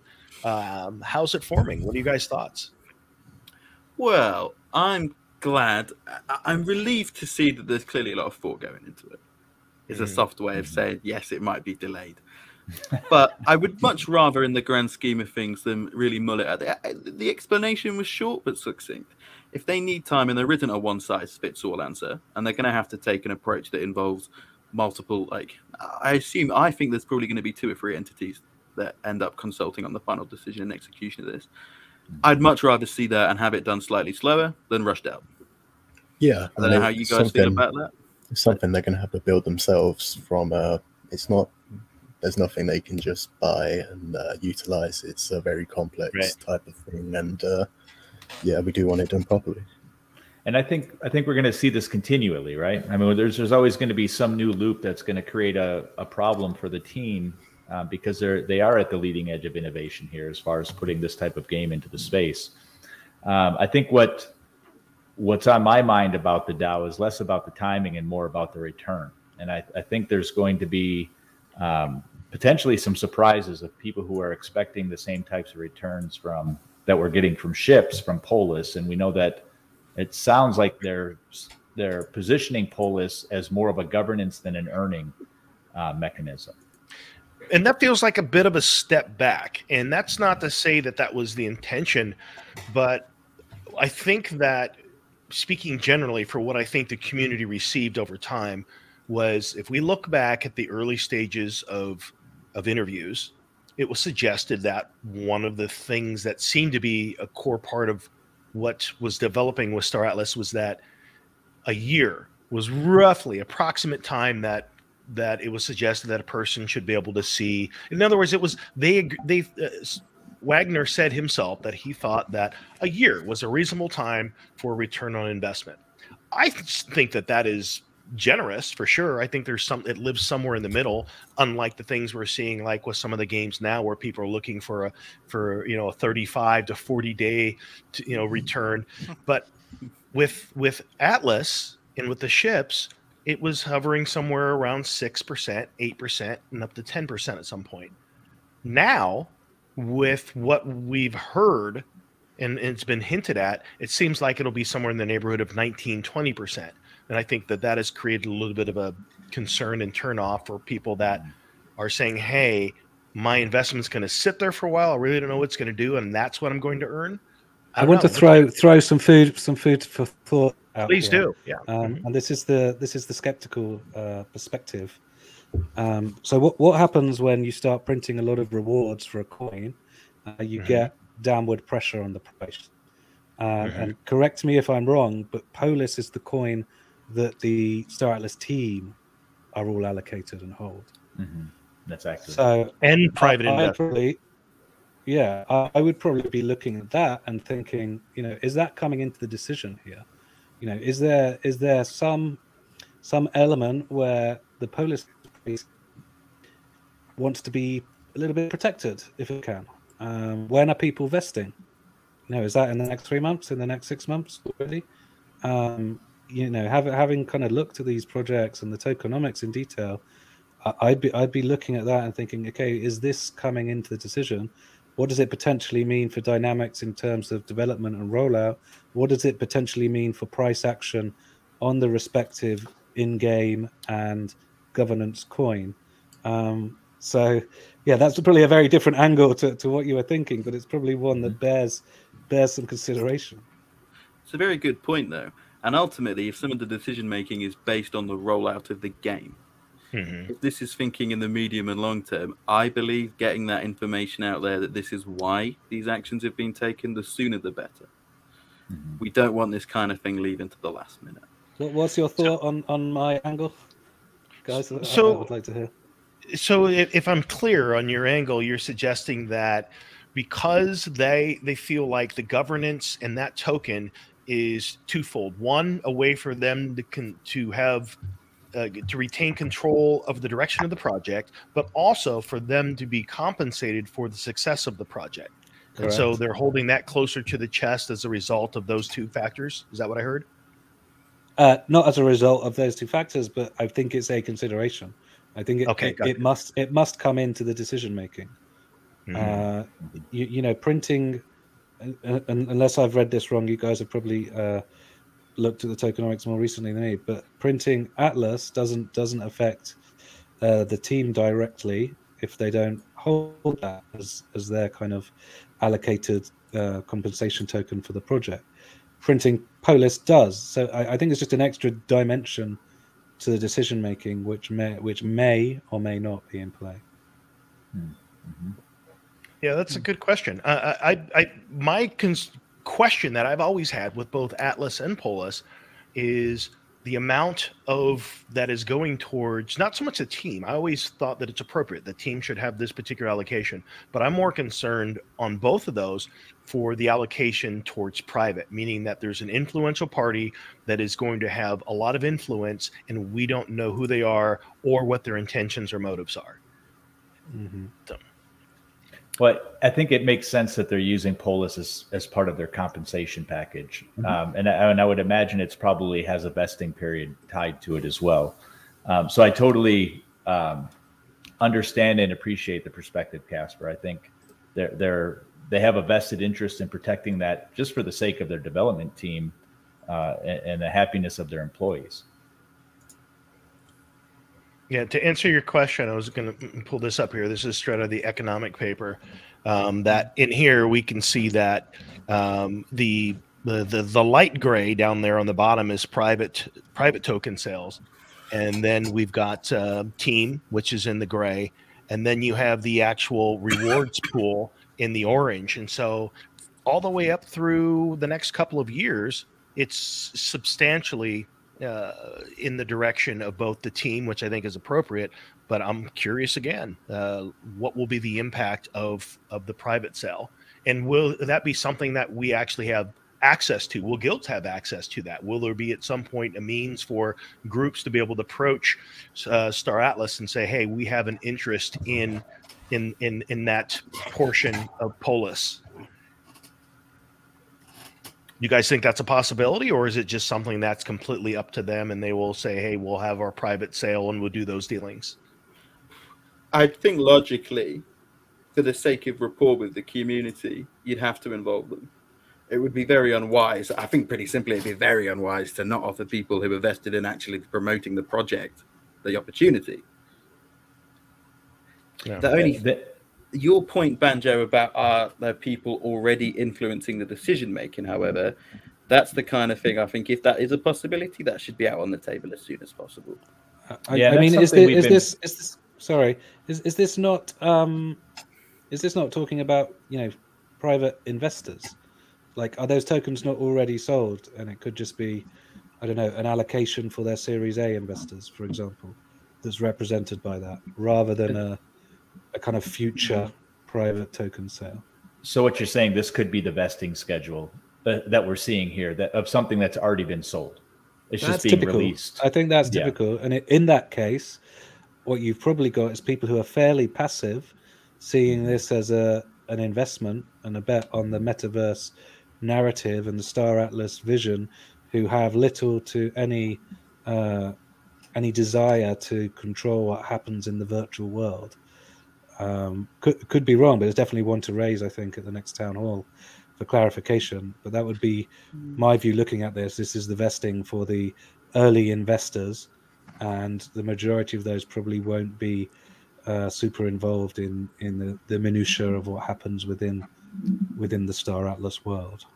Yeah, and I don't really have a problem with that. I think the challenge becomes when they do have the ability to influence gameplay one way or another, or maybe they have an opportunity to delegate the use of their capital, Polis, to somebody who is playing the game for a portion of the profits. I would be more aligned with that, but then it comes down to the haves and the have-nots, and how do they pick those people?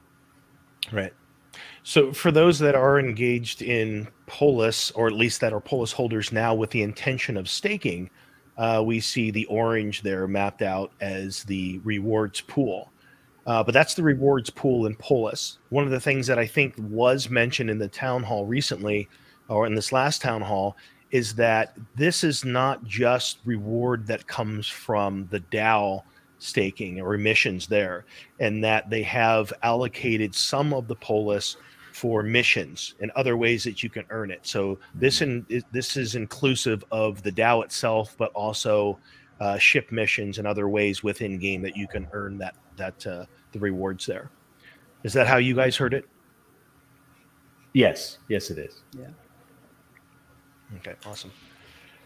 So any other thoughts with Polis here? I mean, I think it was mentioned that, here's one other consideration. We do know that the 4 Rs, so the expense that you have of ship missions now, at one point, I think it was about 150,000 worth of those, worth of the 4 Rs that were monthly going into the DAO. We don't know what that would be used for. I think that's where a DAO vote comes in. Is it distributed to DAO holders? Is it used for projects? How will it be used? And I'm sure that's gone up, because I think that was probably in December that we first heard that mention of how much was going in. And if now there's somewhere in the neighborhood of over 200 million in ships that are staked, is that right as well? I mean, I think at one point it was 150. I think it's gone over 200. So with the leaderboard update, we can calculate around that, yeah. Plus all the extra stuff. So from a DAO perspective, when I think in terms of governance token, and this is just my own thinking, so I'm open to hearing anyone else share their thoughts on it. If you think that your thoughts on this is different. When I think of a governance token in a new project, I think in terms of I am taking the risk alongside of the development team because the project is in its infancy and I want to support the project over time. That's what I think in terms of governance, rather than something I'm going to use as an in-game earning token. So if that's the case, what is a reasonable amount of return, or what does a person hope to get for that type of support within a project? Does 20%, does 19% work? Well, there's a lot of traditional finance that would love 20%. So, I mean, I'm sure it's very appealing to some people, especially an investor class. I mean, that's a pretty reasonable return on a project. Yeah, I guess the question is, what's the risk you're taking for that return? I think professional investors will, like we've been talking about, they'll have a framework, they will have a due diligence, which they will look at. They will look at the team, they will look at, do we think they can really deliver their vision? Do we think there is a greater than X% probability that they can evolve a sustainable economy? Is this thing possible? Which is cool and interesting, right? To bring different minds from different places into the equation to look at this and say, okay, let's gather all the data and see if we think this thing is a go or not. And the more people from different areas and different industries we can have looking, the better. I mean, that's why it's exciting overall, I think, to have these big tech players coming in and kind of incrementally putting on these metaverse plays in different shapes and forms, because it means you're going to have what I call the cognitive diversity looking at the problem is going to increase. We've all got probably little differences in our thinking, but we're all probably coming from a kind of crypto gaming background with similar sort of frameworks for how we look at these things. Bringing people from completely different areas is gonna help. I think we have to allow for the fact that some of the investment is dumb money as well, right? There's a lot of crypto millionaires out there who will throw money at anything. I mean, we've seen some pretty crazy investments just because they had the ETH. Sure. And there may be some of that in play as well. So and there's just talking about different ways to approach it. From a gaming guild perspective, right now we see three primary buckets. We see the ship asset allocation, and there's an immediate return we can see from that, even if we're not looking at long-term gameplay and the influence within the game. We also see Polis, because Polis, right now, we're only looking at the DAO that's influential outside of the gameverse, but eventually it will be down to the faction level and even further down to the regional level. So there's some value in having influence as a guild to hold Polis for the in-game influence you can have. And then there's the bucket of land, which is not yet become available, but obviously being a landholder is going to be very influential from a gaming aspect. From the outside of, like for MMA, when you guys are looking at games as a project that you want to add to your portfolio, with Star Atlas, like how do you guys look at that bucket wise from those three buckets I just mentioned, the in-game currency and then the assets that are associated with it, Polis as a governance token, and then land sales? Like how would you guys divvy that up? And like what's the considerations? Well, you need a bit of land. Like you need Polis to be able to govern land, and to transport or craft or do whatever you want to do with your land. You might also need ships. So it depends, like what your plans are. I have a feeling it's going to be slightly more out of our control, and that they're going to be interlinked to the point where, like, exactly like Fancy said. I think there'll be margins where we can play with them, but I feel like in an ideal world, it's almost going to be proportionate. You can't achieve one. Our aspiration is to. I'll clarify that. There are plenty of guilds out there, of people that are listening that want to focus on one aspect of the game. I'll clarify that we want to look at this from like a broad spectrum where we're trying to be involved in a lot of aspects of the game, not just say one bit like bounty hunting or something, right? We want to have like a broad approach, and in that way, I think that it's going to. I mean, this is very subject to change. I think a proportionate amount is probably the most likely. What do you guys think about it? I think it has to happen in phases. This is just my take on it. Like if you had said to me, here is X amount of dollars for resources, and we're at phase 1 of Star Atlas like 3 months ago, I would have probably done an equal allocation between Polis and Atlas, or not Polis, but ships at that time. The challenge with that is, like, for those of us that were invested in Polis early on, unless you maintain your holdings from the pre-IDO, a lot of folks are upside down in Polis right now. So there's a lot of wait to see how that does for you later on. The ships are doing great. The ships themselves as an asset class have gone up in value. So even if you got out of those ships, you're still doing well, while those ships are also producing return. But then that leaves that third bucket. I would approach it as land, to me, is a big consideration. I consider that legacy within the Star Atlas metaverse, because it's going to be one of those things, especially in safe zone, it won't ever be contested. Once you have it, it's legacy. Yeah, I agree. Yeah. So this week the leaderboards, they were updated again, so we could see all of the ships while they were staked, and that means we have like a clearer view of how everything's going. It's still the same order as it was, but yeah, Mud has a huge gap in assets from even second place. 20 million is a huge number. Massive.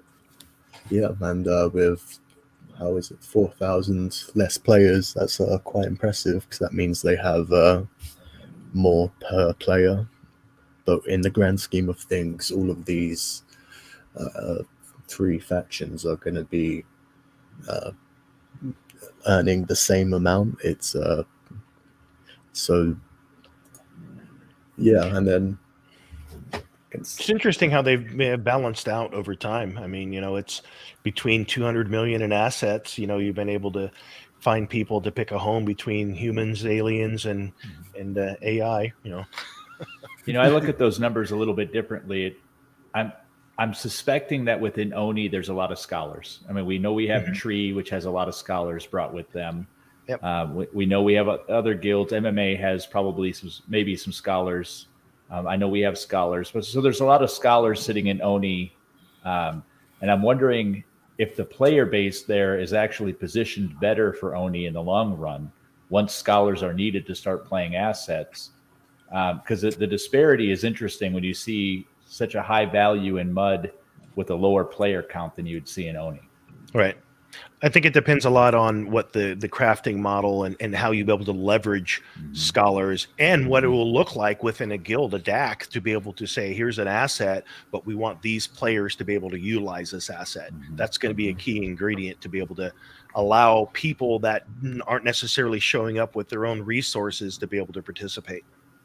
One of the things that I didn't get a chance to ask Casper and Dark Swoop is these ideas of a guild as a business, right? And knowing that Star Atlas is building DAC, the DAC framework within the game. I wonder how much Star Atlas is going to lean into the groups that are running a business to help support and create efficiencies for them, or if they're just going to build it based on what the community is providing and this is what we want. Or are they actually going to try to appease and bring in these gaming guilds? Well, I don't know if it was on the town hall or Ash's space afterwards, but somebody did raise a question during one of those two about members of the team that are currently involved with guilds, right? And the insinuation from that question is obviously, to be blunt, do they have an unfair advantage? Now, in the future, if they would like to collaborate with us, we'd be more than happy to. I'm sure that a lot of guilds would exchange that same sentiment. I'm sure you guys would. It would be fantastic, especially considering some of the team are already working with respective guilds, right? I would personally like to see it, as there are already team members who are affiliated with guilds. I think to then go to those guilds who don't have any kind of official connection and leverage their knowledge if they have to have it, that seems like a sensible compromise if there's the possibility of, and although they stress it, and I believe them, I believe that they will make every step that they can to protect information and keep it a level playing field. That's a good way to actually almost give an incentive to the guilds that don't have a team member and leverage their knowledge and let them work and contribute towards the project. I think it would give it more of a community feel, which is ultimately what they're striving for. Mm-hmm. You know, one of the things that we didn't ask you earlier on, I'm curious this myself, like what kind of games were you into? Like what, from a gaming perspective, because I know that within the MMA world over there, you're the guy closest to games. So like, what was your jam? Like what did you play even as a kid? Slightly different actually, because often within our like community members and guild members, you often get a lot of people that are into like MMORPGs and like turn-based games. Personally, I was more into FPSs like Call of Duty and sports games like FIFA. So actually, I've got a bit of a different background playing games to a lot of people. But on the other side of that, my experiences in mainstream gaming communities are slightly different to a lot of people. I'd say that I'm possibly... Did I freeze for a moment then? Apologies. A little bit, yeah. I'm used to a different kind of... yeah. You guys are probably... If you said that you played like World of Warcraft, yeah? You're probably really exposed to that community feeling, right? That really like... When you play any of the sports games and things like that, you can often get a very different kind of community, especially in 1v1 situations. The toxicity in those kind of games, for example, is massive. I'll say that, if there's anyone out there that recognizes me, they'll know that, right? They'll know that. I find that really interesting, though, because these are the kind of people I want to see in the next 5 years migrate into P2E. I think, for example, some of the EA-owned sports games, where they have billions of dollars pumped into loot box style games, the model of ownership where people could then withdraw their money back out instead of it being a one-way siphon into EA's pockets would be fantastic. It's a very blunt way of putting it, but there's opportunities for them to possibly even increase and expand their franchise's possibilities. What I found coming into... I've met a lot of phenomenal gamers, actually, mostly from turn-based games coming into... Axie's got a lot to do with that, I'd say. I feel like if the Genesis Big Boom game had been something different to Axie, we'd see people different to those kind of players that have risen to the top, you know. If you look at the top content creators in Axie, you can see that they've succeeded in part due to their knowledge of similar games. I'd be interested to see when a more diverse range of games is available in the next 12 months, what kind of other content creators and people will like start to get a chance to shine in their community. Because for some gamers, Axie's not their cup of tea. Art style, gameplay, whatever it may be. Peg Axie is a horse racing simulator with one game. It's not their cup of tea. I'd like to see what happens when people have a time to shine almost in the spotlight. And I feel like that will bring more people into the space when there's something that appeals to them. Right. I've tried to sell things like Axie. It's a hard sell if people aren't interested in that kind of stuff. Right. So with a first-person shooter like Call of Duty, and especially the way it's evolved over the years, how do you see that being implemented into play to earn? Is it like a team thing, like capture the flag where the winner takes a pot? I mean, how would that work? I think if you look strictly at Call of Duty and the route they've taken in the last few years away from a loot box model, I think the ownership of the in-game skins for the guns, character skins, whatever it is, and have some kind of currency attached to them instead of a dollar value to the store. Right now, if you want to buy the most recent, I'm trying to think of it in dollars, but if you want to buy the most recent operator skin with a gunner skin attached to it, you put £20 into the game, you get it, you own it. Yeah. That's a one-way service. That's it forever. If they could have a system where you could still have the option to buy it with US dollars, but you play a game, you earn a Atlas equivalent, 100, and you have to save up 10,000, 15,000, fantastic. You have an option to buy said skin. However, what if somebody doesn't want to? You then have the option to sell that you've generated to somebody else who wants to. You're effectively doing the labor, you're playing to earn. Yeah. It all comes down to how much of the pie does the developer and the publisher want to keep for themselves, and if and why would they transfer to that model. Yeah, that's a good question. And we're seeing some pushback, like the Ubisoft, where people didn't like the ideas with them coming out with NFTs. We're seeing Steam as a game company making a hard stance and saying we are not supporting any blockchain games on our platform. Yeah, so it's interesting how everyone is starting to take a bit of a stance. And then the question that, you know, I think still stands out there is, if you have an ecosystem that's closed, what is your incentive for opening it up and making it more accessible to individuals to own their stuff, unless the market demands it? And I think we're a long way from the market necessarily demanding it, especially for those types of games. I think the only option, in my opinion, is necessity. You've hit the nail on the head there, really. The benefit to the player is immeasurable. If I sit down and play the most recent Call of Duty for X amount of time, but there is an option for me to some way recoup my time in money, that's amazing for me. Wow. I get to sell my skins, my my customization options, my reticles for a little bit of money when I'm finished in the game cycle. That's great for me. How does it benefit the publisher? How does it benefit the developer? Short answer is, well, the only option I can see is a marketplace tax, 5%. Perhaps if they do some internal calculations and studies, perhaps that transaction fee and still having the option to purchase them directly could make them more money, maybe. But I think it's going to have to be necessity. I think we're going to need to see projects like Star Atlas and many others to come smash it out the park. It almost start to become accepted and lean towards becoming the norm, or something that's very normal. And then that way, perhaps, we might start to see it integrated. But it's a money game, ultimately, isn't it? It's about business. And if it doesn't suit them from a business point of view right now, they're not going to do it for our benefit. Right.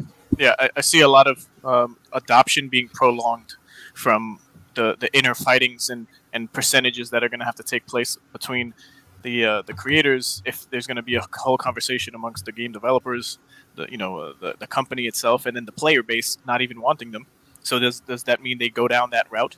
Do they just force it through the door? So there's too many turning wheels that need to kind of work together there, where most of those complications are dealt with much easier here in the DeFi space when it comes to NFT gaming. Yeah. And I think I've just seen a YouTube comment come through from Blah the Zombie saying that people are stuck on NFTs being JPEGs and not utility based. Yeah. This comment here. And I think that's another thing that will really come into bringing this into the mainstream, or bringing the mainstream to us, is actually knowledge and education about the utility of NFTs. It's purely anecdotal, but my experience from people I know or people I interact with on Twitter, from mainstream gaming or otherwise, just people in general walks of life, the education is still quite lacking. People hear NFT, they either don't know what it is, or they think of Bored Ape. If I tell them, actually, you can own a ship in this game that's going to be like this, they prick their ears and they're interested, but it's not what they think of first or even second. So that raises an interesting question. So as the leadership of Rome, we've been giving some thought to, like, how would we want to go about making an NFT for within our guild? And we want to do it for a couple reasons. One is we want the commemorative aspect, because we really are a community, and we want to recognize people that have been a part of the community for some time, and also now in this infancy, before we really have the ability to be boots on the ground as a guild within a game world like Star Atlas. Like, what are you guys' thoughts on what some of the draws are for an NFT beyond being a profile picture? Like, what makes, like, we've seen some community NFTs that have done really well because it is. Your mic is underwater. Yeah, but one thing for me is low supply. That's always a great indicator. Active team. We've gone through this a bit. What else do you guys think? I would love to hear in the comments too. Yeah, For sure. 100%. I think ultimately, when I think of utility, I think that there's a lot of possibilities that haven't been explored yet. But in my opinion, I want something, if I'm playing a game, I like cosmetics and I like functionality. Like you've mentioned just there about what could the functionality and the utility of that be. Well, there you go. I've just seen the comment come up from the YouTube there. There's some fantastic suggestions coming in here as well. I know you're going to touch on the Snoop Dogg thing as well later, whether it be music creatively. I just want to give something that makes people feel unique and actually has an application. The other thing I'll say is, though, hopefully with the games, cosmetics aren't for everybody. There are plenty of people that play a game, like I'll say straight up, you go back to my Call of Duty home base example, there are a lot of people that don't care about skins. They play the game to play the game. They'd much rather it be tied to something that has a function, an actual in-game item. you know, and obviously Yeah. then that comes back around to the pay to win argument we touched on a while ago. Utility is king. But yeah, exactly. What would your favored utility be if you had one for your NFT, if you end up producing it soon? In a dream scenario where there's no restrictions, what ultimate utility are we going for? Well, quite an easy one would be being able to like have an NFT to view like private live streams. If Twitch integrated that, that would be awesome. That's cool. Yeah, I mean, Twitter's moving in that direction, so maybe other platforms will make it so that, yeah, you can restrict access to certain content based on an NFT. My concern about restricting access as it relates to an NFT, though, is how does that work if that means anybody that has that NFT, whether they're a part of your group or not, if they have the means to get that NFT, they just instantly have access to any place within your guild? So that presents a challenge that I don't personally know how to account for. Yeah, it's tricky. You know, it's one of the things that we've discussed before internally. If you offer that, for example, you offer access to a private stream. What if they break your terms of service or do something and you want to ban them? Right. It's a strange example, but then you're in a paradox there. You've offered somebody unlimited access to something, and then you want to take it away immediately. How do you do that, though? Because the second that you have the autonomy to stop one person, there's a lot of things, and it's. I'm pleased to see Twitter moving in a direction where they're embracing it. But there's a lot of questions for a lot of different offers to come up with.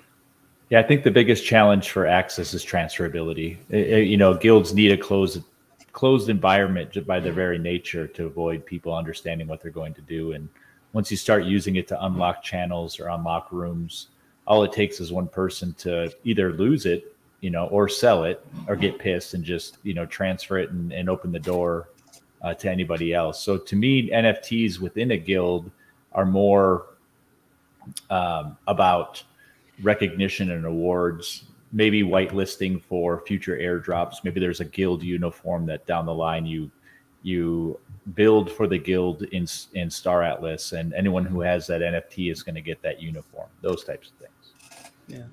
Yeah, great ideas. I think I might run through the last of the Star Atlas content so Ray can move on to Axie. So we looked at this ship, and there was also this. We do know from previous pictures that it's the Thimble Lobby. Right. But there were some interesting guesses out there. Ronald, is that you? My long lost friend. Yeah, I found this in the community. I thought it was quite funny. Great. Also, this week there was Marble Photoli. That's how I'm calling them. Marble fish. I haven't seen this one. Yeah, it looks really awesome. I like it. It might not be Photoli, but aren't they supposed to be like beings of light? This looks quite solid. Mm-hmm. Good question. The marketplace rolled out just some simple UI changes. So sell orders, buy orders. They changed the wording on that from ask and can't remember the other one, but it's a bit clearer now if you're using it for the first time. It also tells you the fee that it requires. So another just nice thing they added. And they also released this, which I'm really interested in. More power. Yeah. So when we see something like that, does that mean that that's just going to be, they're just showing us the mechanics of how they're building out 3D models of ships?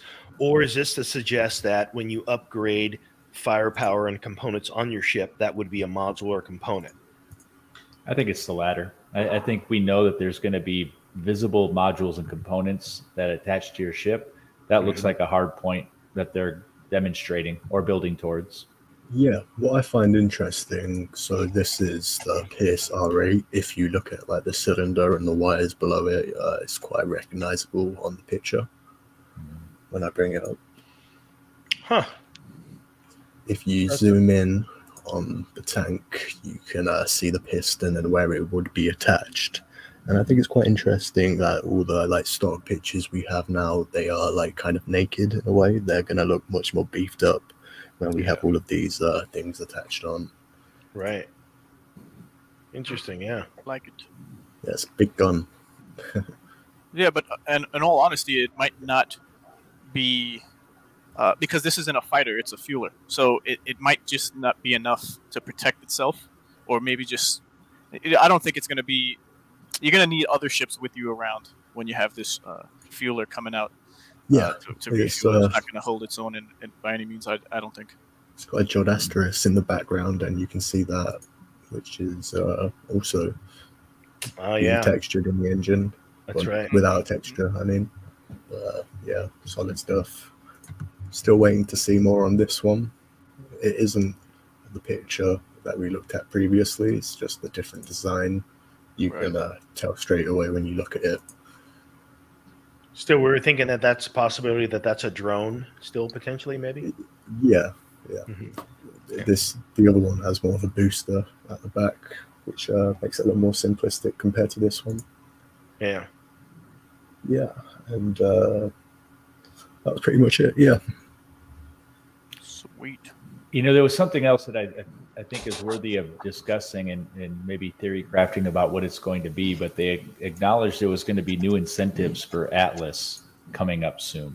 I'm not quite sure if it was a staking piece or if you were going to be earning it a different way.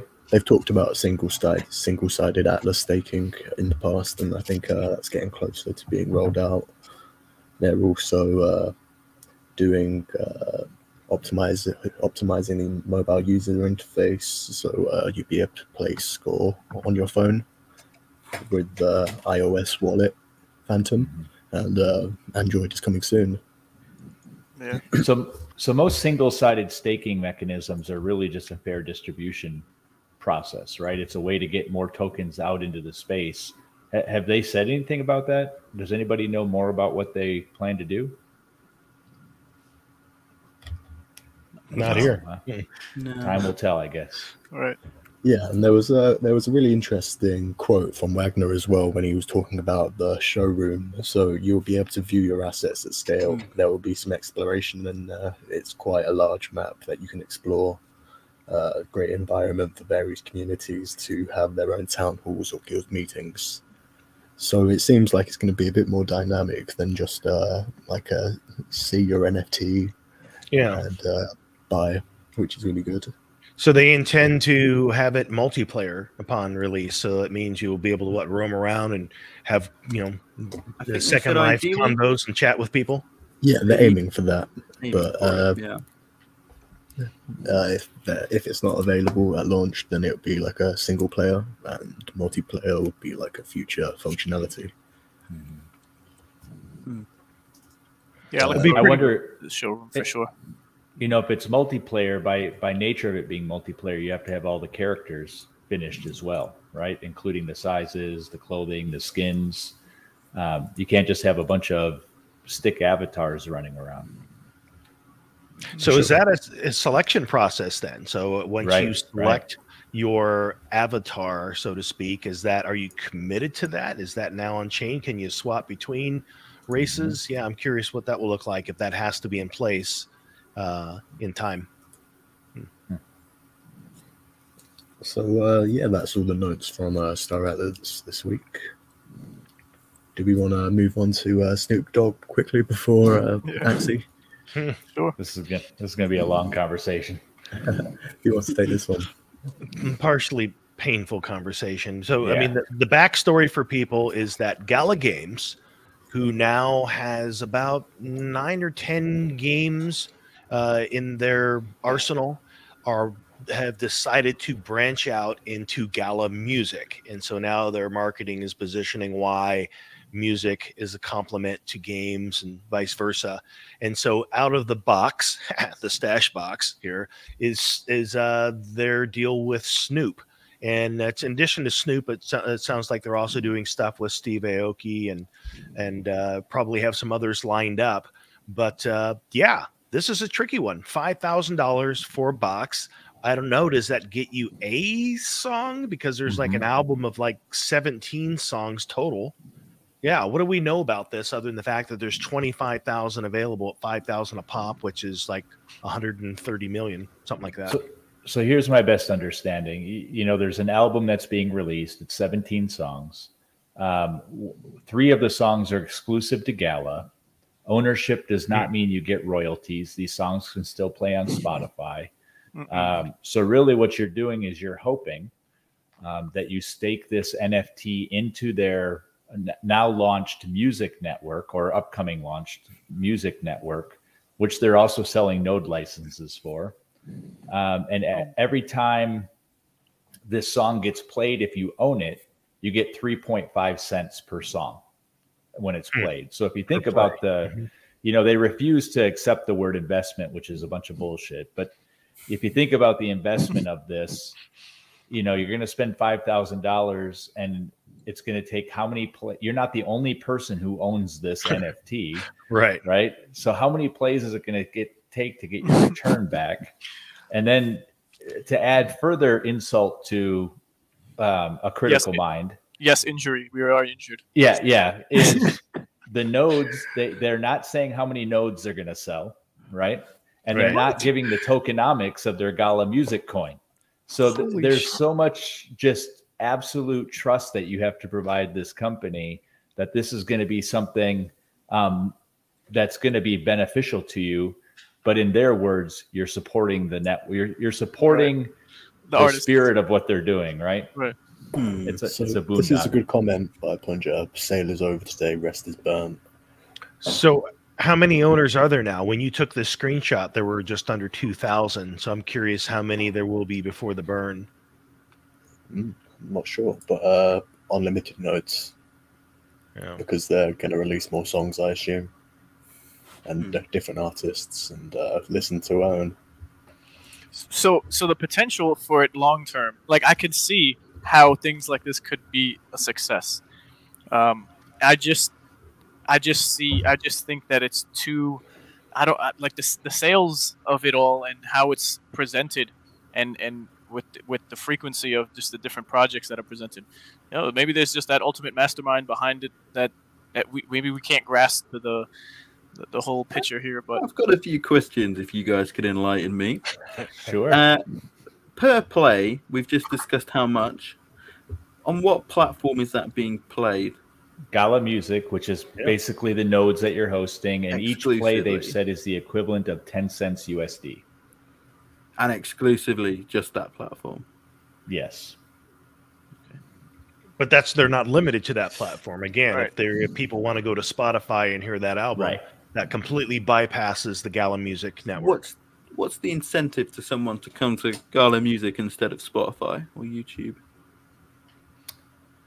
That's the question. I don't know that there is a draw. And then there's also audience. That clip onto them. There's people in the space that are blockchain like Audius. So there's other music plays in the space as well that have that's their main focus. So it's not like they decided to do, hamburgers and car seats. Right. So yeah, I don't know what the draw is. I'm curious to know. Well, and now we're in a position where we've got a game developer who is selling NFT upon NFT, one real working game, one that's almost about to launch. And they're spreading themselves into music. And I'm going to make a guess that they're going to spread themselves into media. And potentially something showed up in their Gala Gold sneak peeks that I won't talk about, but it made absolute no sense to me. It's another industry that a game developer has no business getting into. So it just seems like they want to print NFTs for whoever they can and rake in the money and not do anything for it. That's my impression. Yeah. And as I already mentioned the other day that I was doing a little bit of homework on the amount. And if we exclude the one playable game, which is Townstar, and we exclude the high NFT sales of Miranda, so we took those two out, there's still over $900 million in marketable NFTs across all their other games that aren't even playable yet. So that's insane of a number. But I was just thinking, do we see other artists flocking to Gala Music to do the same thing Snoop Dogg has done? And does this get rid of the middleman? Is this a real, true, decentralized way for artists to claim their sovereignty back? From the middleman taking all the profits. Well, the payout for the musicians is not bad. It's 5 cents per play, which is far better than they'll get on Spotify, right? But I just don't think they have the people there to get the volume of plays that they need to make the good money. And just in fairness to Gala Music, some of the other artists are Snoop Dogg, Steve Aoki, Kings of Leon, Maroon 5, Bassjackers, which we know from Star Atlas. So they are drawing in some talent, but I mean, people are gonna print Gala to buy Gala music tokens to spend it on a Gala locked universe or a locked node system. It just doesn't make any sense to me. I mean, in theory, I like the idea of supporting the artists more. I do. I already pay $9.99 for a Spotify subscription. Right. Other than the pull of supporting the artists more and the people that own the nodes, I'd be really interested if they could provide some information as to what other reason I would migrate. How many songs a month do you think you listen to, Dark? On Spotify? Probably about just over 200. Okay, 200. So we're talking $20 a month. Yeah. You would pay for Gala at 10 cents a play, right? So they have to do better than $9.99 a month if they want to draw people over. And right now the economics aren't there. Yeah. And as I already mentioned, while I don't know the model, there is already plays in this space like Audius. I don't know their model, but I know that the concept is, again, trying to look for a decentralized model where the artist gets compensated more for their work, their content. So yeah, I wish they would explain more about what they think they bring to the table that is missing. What are they solving for? Yeah. Well, they're solving for their checkbook is what I think they're solving for. But, I did the math, and I think the node was $1,200. And if you didn't stake any NFTs into it, node holders get 10% of every song that's played. So each song is 10 cents. You get 1 penny for every play as a node holder. But the nodes are unlimited. They haven't talked about how many there are. So if you at 10,000 nodes, which is very conservative for Gala, right? I mean, they're shooting their founders nodes up into 30,000. It's like 1.2 billion plays just to make your money back. It just doesn't make any sense. But did I read this right? That the transaction, though, that takes place, actually the transaction is compensated to the founders node network somehow. Did I read that correctly somewhere? I think they said they were doing it temporarily until they get the music network up. Founders, that's just a distribution system for Gala, in my opinion. They're getting screwed left and right by Gala. What else we got, Fancy? Well, it's Ray's turn, really, if he wants to go over Axie. You got some Axie stuff for us? Yeah, I got some Axie stuff for you. All right, Dark Swoop. He's Axie savvy. He can weigh in here as well. Yeah. Oh, yeah. I pulled this together. Yeah, for sure. It's going to be cool. The latest update has been the release of lots of content on Origin V3. So that's pretty exciting. And I'm going to run through some of the artwork before we get to what actually is taking place with the release of Axie Origin V3. So here we can see there's a plethora of information and details to speculate on, but also that are explained to us in the article. And there's great YouTube videos that cover, and also theorycraft on what we don't know yet. But it's just a great picture to look at. Right? So we're going to have our new cards that are coming out with ears and eyes.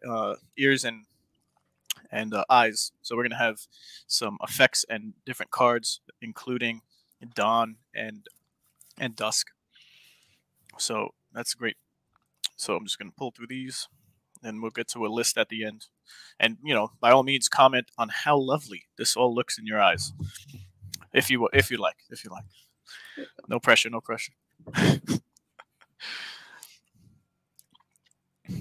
Yeah, for you as well, Dark Soup. Do you have anything that stands out to you from any of these? I think the art style change, as long as it's taken, I really like it, actually. I was a little bit worried when I spoke about it a week ago, and then went onto Axie Chat just before all this stuff was released. But I think it's a good update. If you think about how, in the time that they've had to do this in relation to what they've done, it's good. Right. I'm more, when it comes down to it, for example, have you got one of the screens where the Axies are actually in play? Damn. So what I'm really interested in is, one of the first notes in the Substack is about the sequential turns that are coming in, and the new fast pace.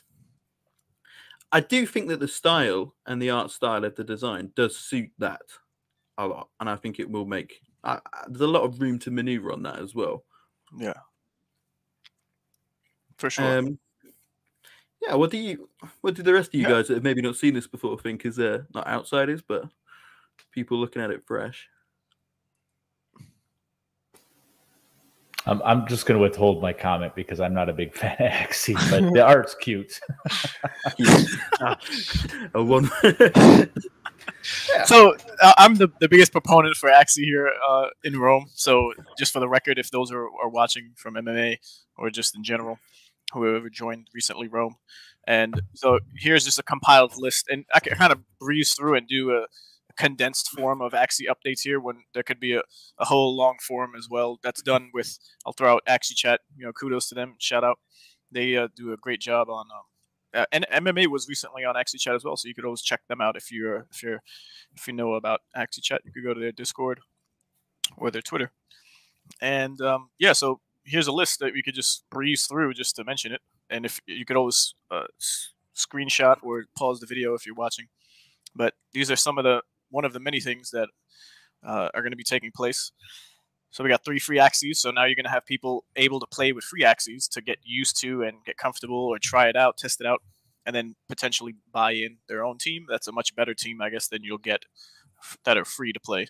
So those free to play just get you in the game and you get your ass handed to you the whole time. Is that kind of what happens? Well, not necessarily. You could be playing adventure mode, right? So we'll have adventure mode, and that's going to be a whole experience in itself. I'm sure it will be, as it's going to be updated, and it'll probably be you'll be having your led by your hand playing the game to understand more.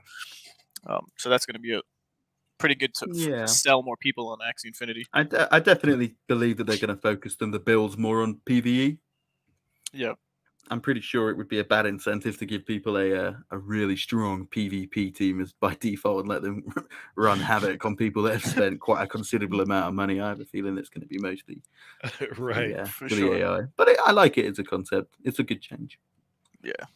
So just, no SLP or AXS in Origin Alpha stage. So it's just going to get people acclimated to what's going on without the earning potential blinding them. And so that's just going to be great. And then we got Battle V2, which is the current, what we know of as the Battle Arena system. Maybe shut down in season 0 of Origin Battle V3. So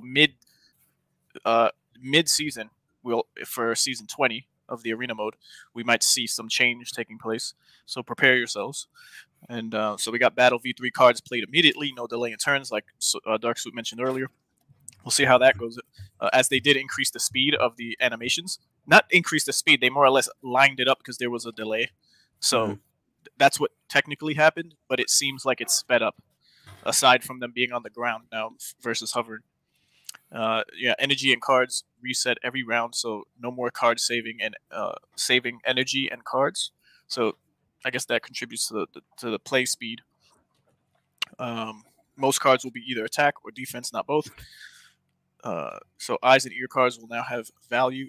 All 6-part cards have use now, which is going to be amazing. There's going to be such an amount of different combinations to be had with the cards and different teams. What do you guys think about the? I'll just continue going. Stop me if you have an opinion. There were 2 parts that weren't functional, right? Right. And so what we're now is basically another 50% of the is factored in for those 2 new parts. That's substantial. Yeah. I mean, that changes gameplay, and it probably also changes the value of whatever spec you're running now for your teams. Right. It's going to definitely throw a wrench in the machine of what people think are meta teams, because you might have 2 out of the 6 body parts that are favorable to be something of a different class that just work better synergistically. Yeah, you might. Go ahead. I was saying, being that you guys at MMA, you run quite a few teams. What has been the impact now that you have these additional variables thrown in the mix? I'm hoping actually that it'll bring. We up until the point it became unfeasible. We used to breed a lot, if not all of our Axies. And as a byproduct of that, we've got a lot of, we were using them for energy Axies instead of selling them for the longest time. We've got a lot of very funky creations going on with mixed body parts and stuff. And bringing value to those parts is fantastic. I think that's another really good change. We could probably find a lot of value in some pretty oddball combinations there. Yeah. And to the point previously about the changes in the gameplay system, that's where I am still personally mulling it over and reflecting on it.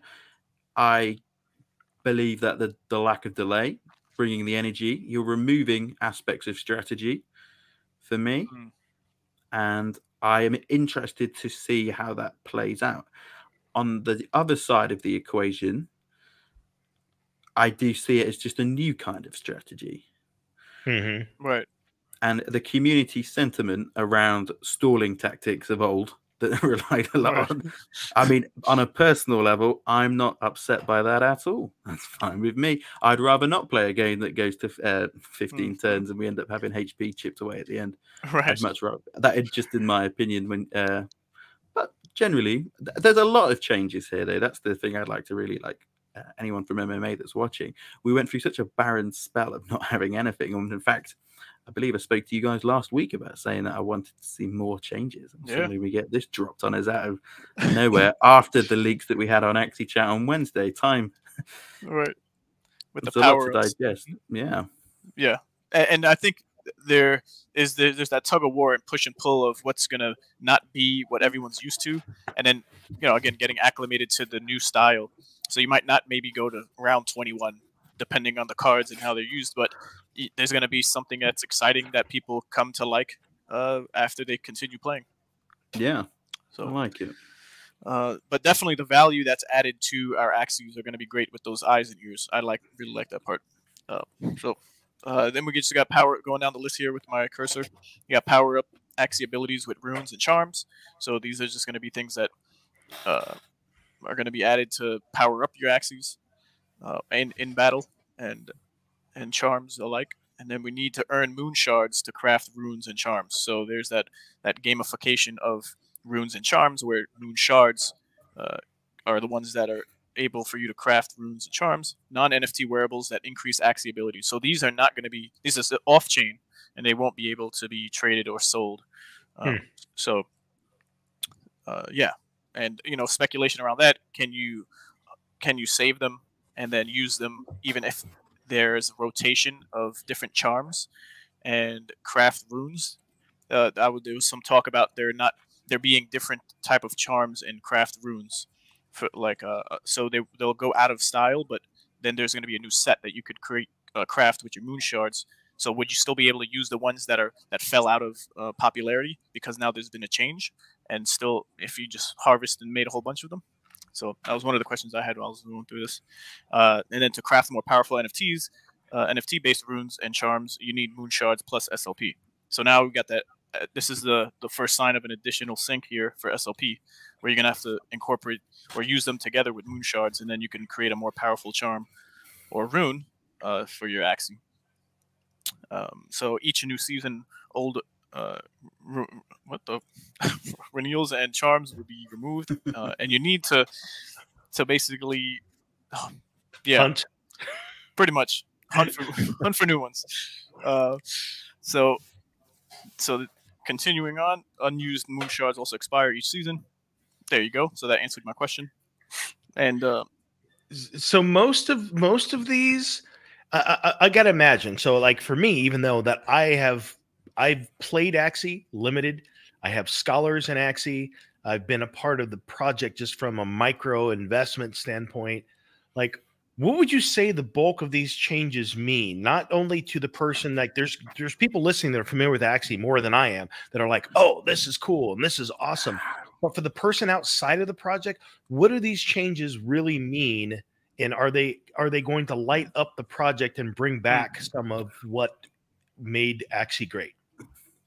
Well, the next 2 points on the list, where it goes on to say no more random critical hits and simplified stats with faster gameplay.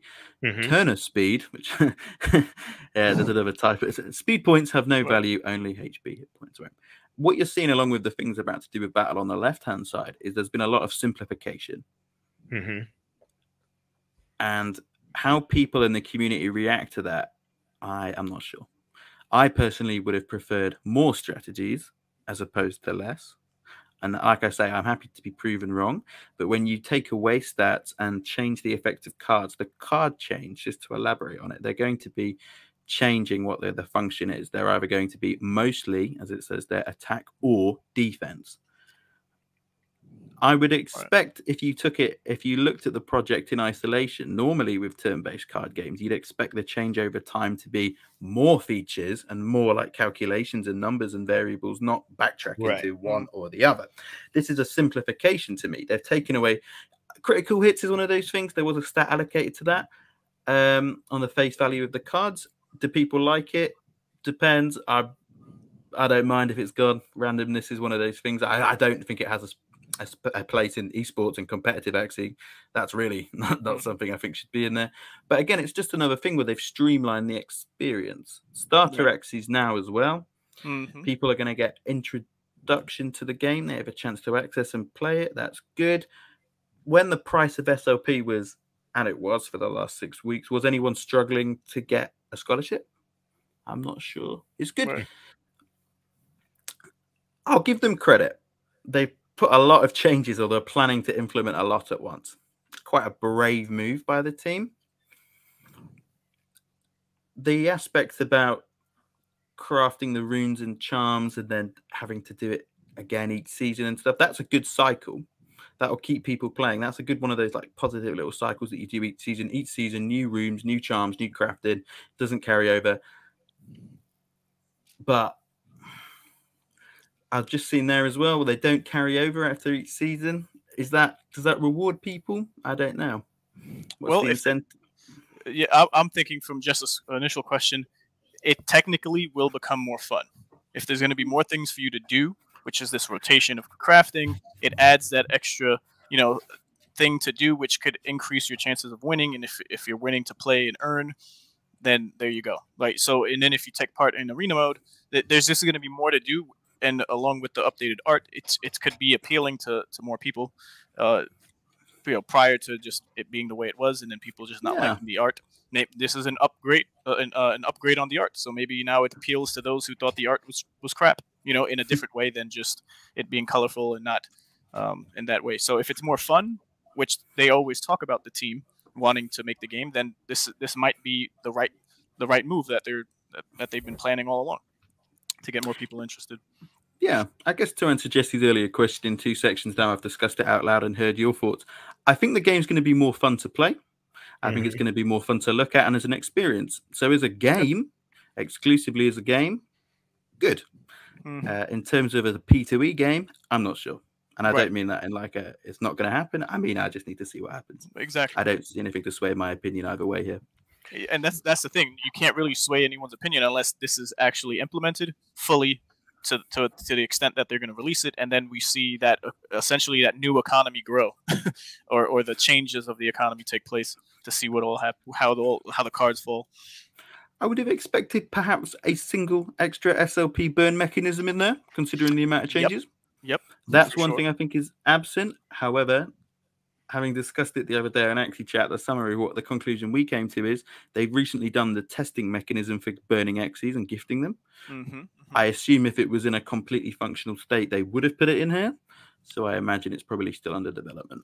Yeah. There's no reason for them to choose not to put it there. Exactly. And because it's already a successful test with well over 100,000 burned Xyz, I think that's just going to be automatically incorporated as a way to maybe, get a more powerful charm. It could be a something next to an SLP plus a moon shard option to get a more powerful or different charm.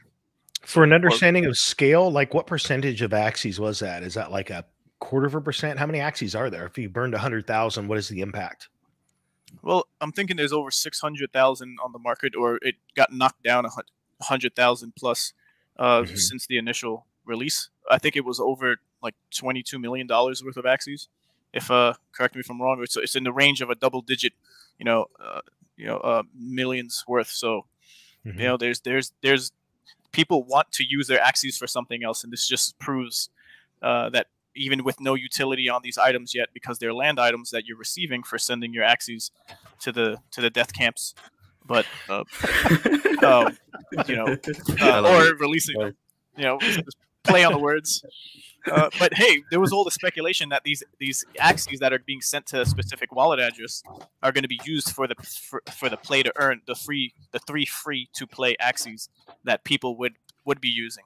So the more you burn, and the more the different utilization for burning axes in the future will just roll over into providing more free to play axes for people.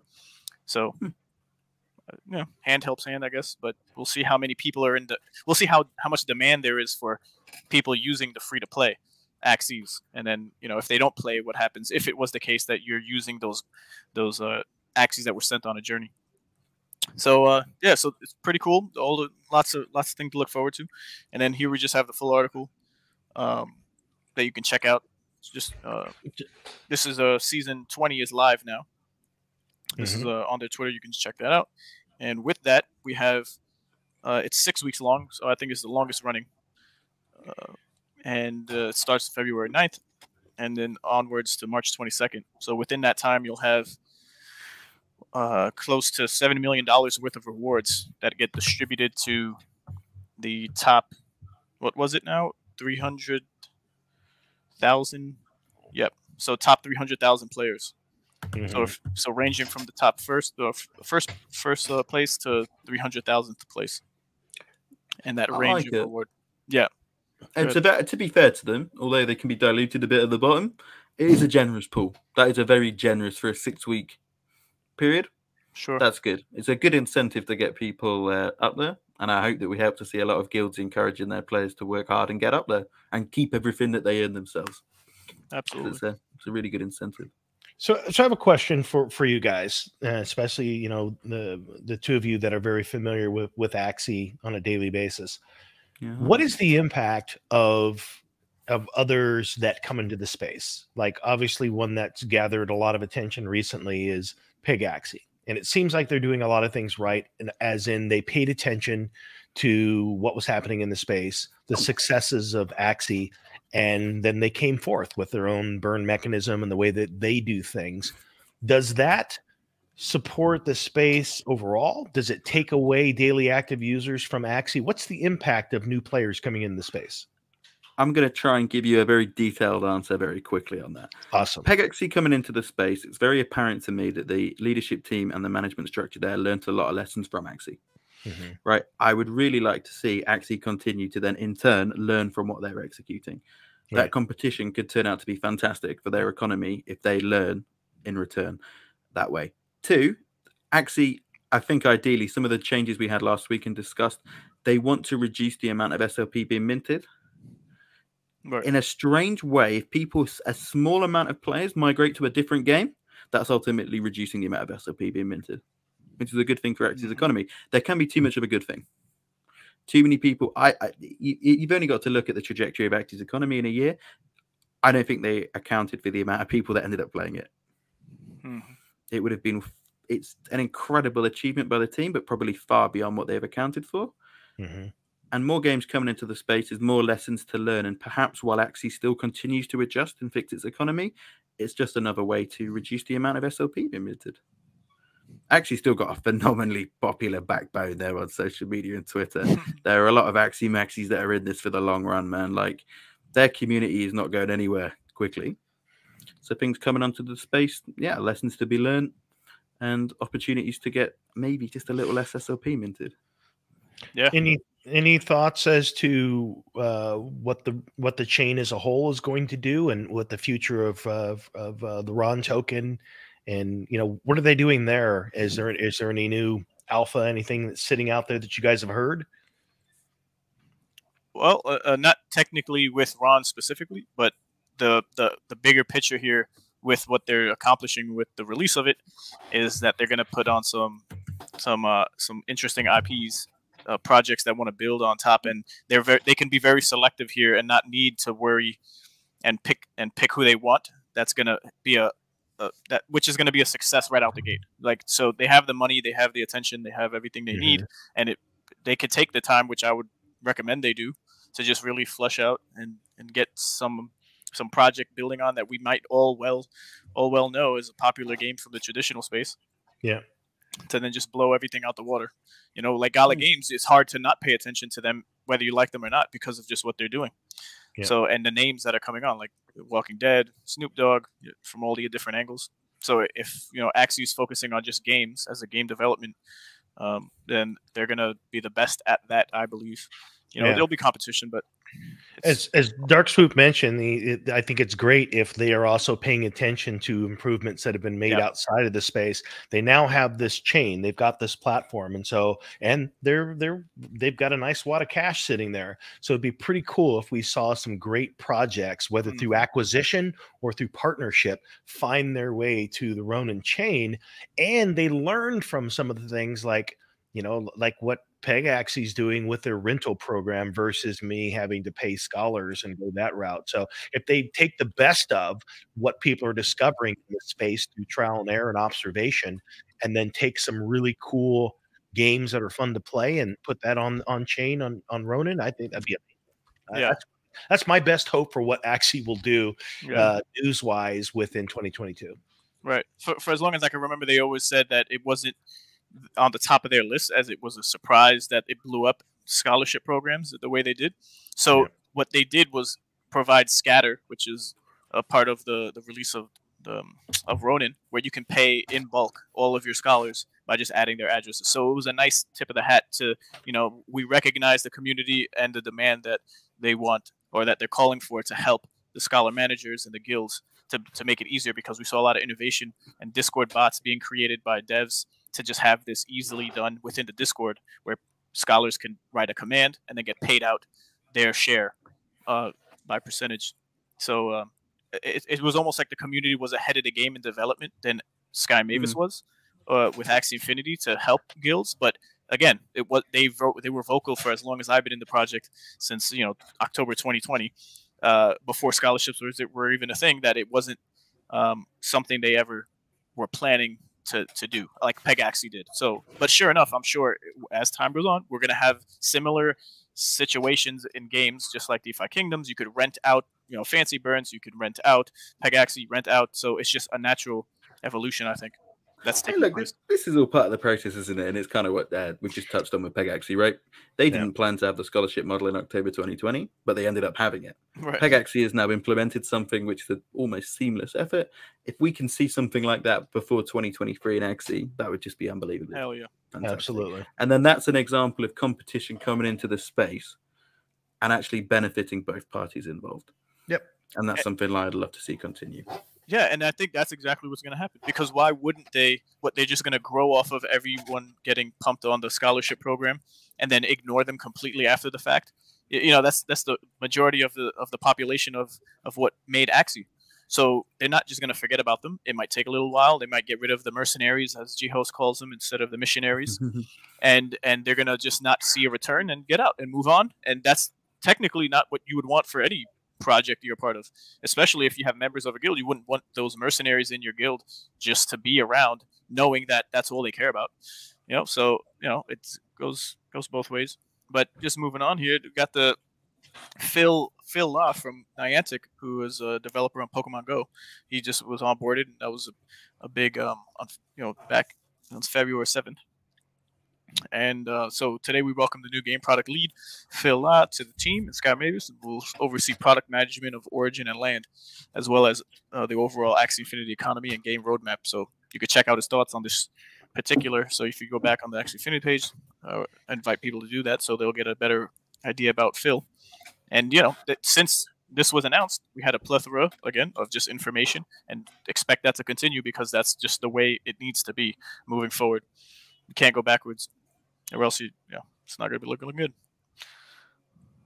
And last but not least, I think that was it. Yeah. So other than that, it's looking okay for Axie, in my opinion, and I'm excited for this Origin Vs3 to actually be a thing to play.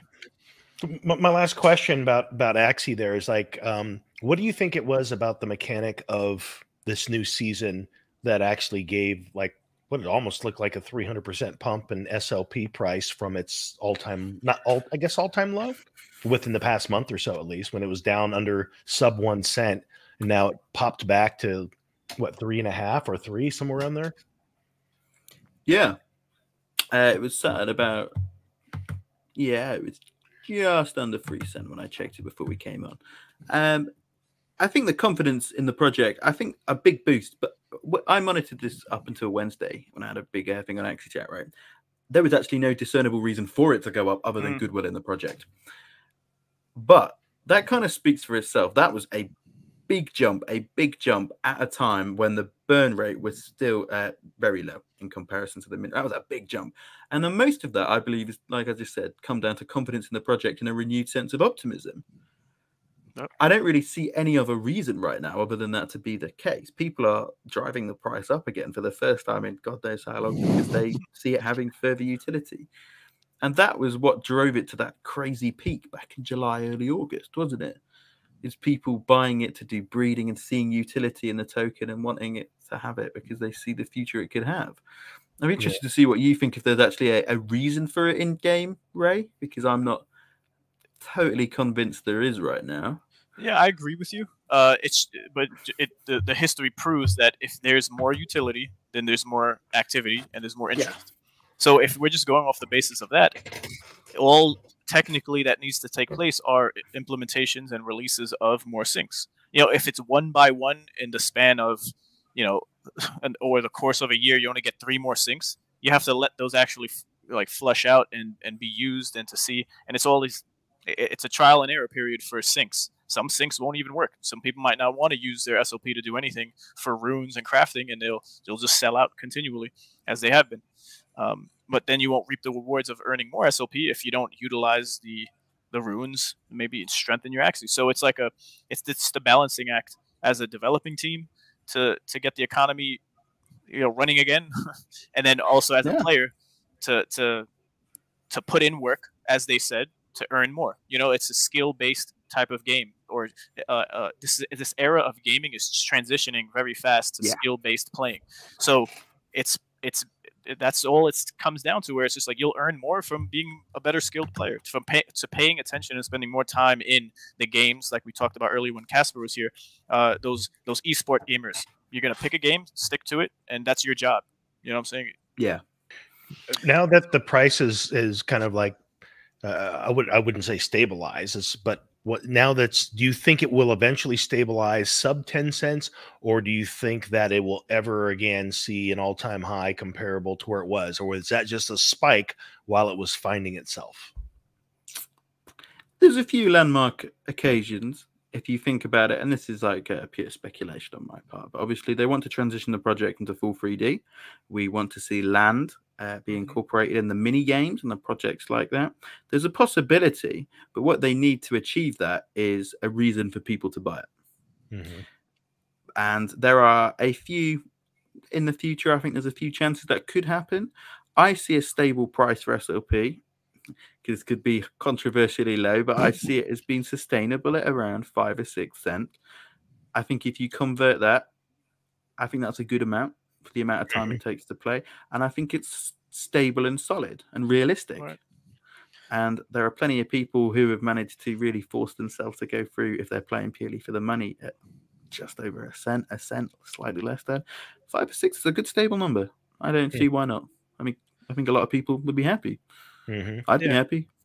Yeah, when it comes to the amount of syncs, so I'm thinking over the course of time of the development and release of syncs and the different types of them, there's going to be a finite amount of syncs. There can't be an infinite amount unless from Axie Infinity itself. But the mini games. What do you mean by sync? I'm lost on that sync word. Sync is another way to burn SLP.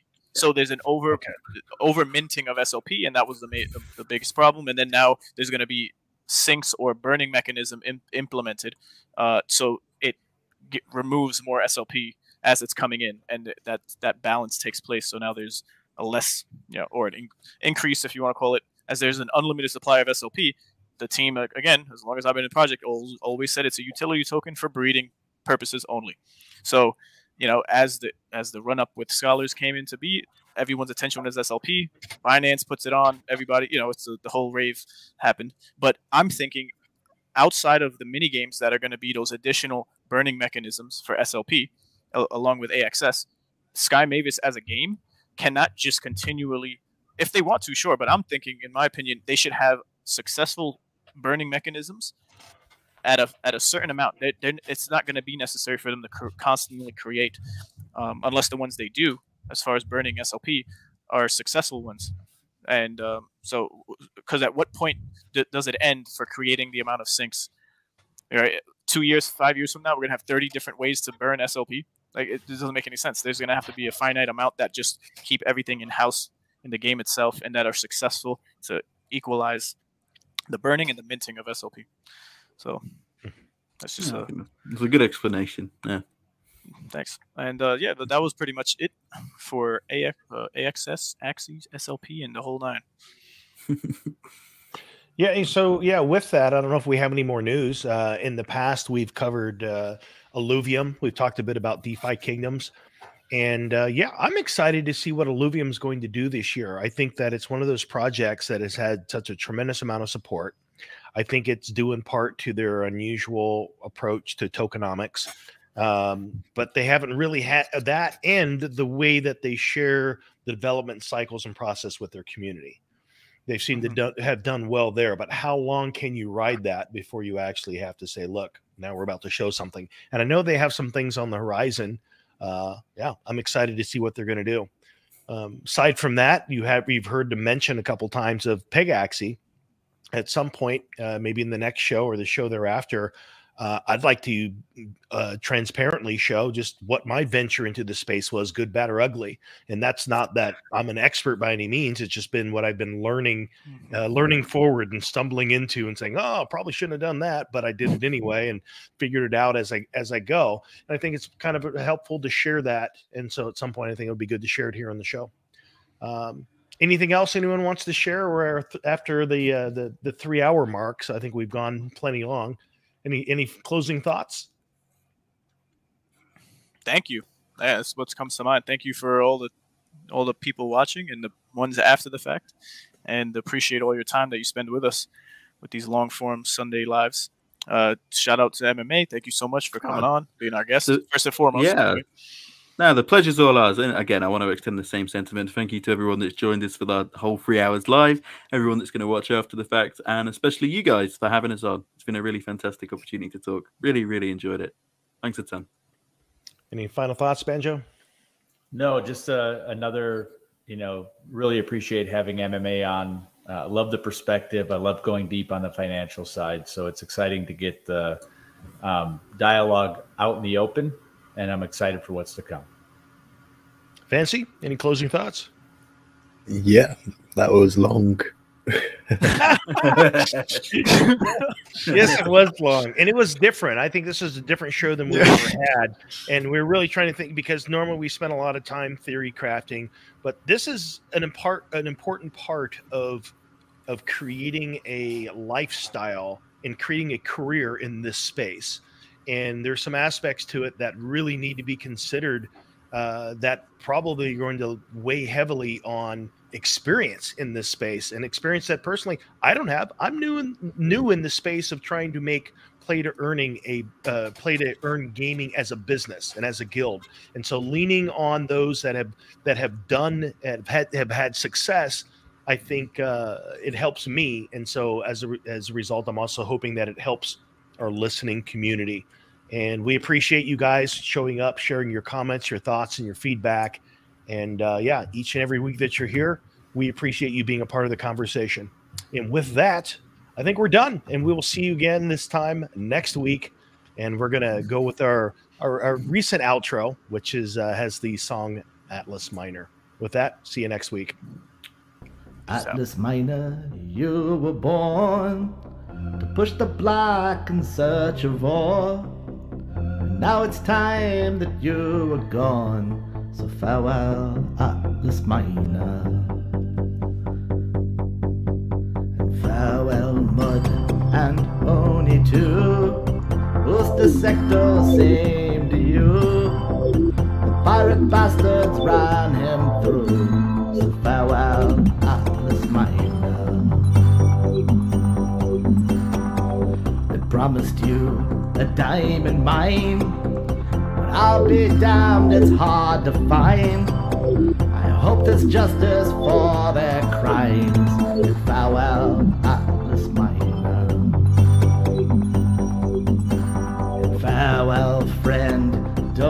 take it hard.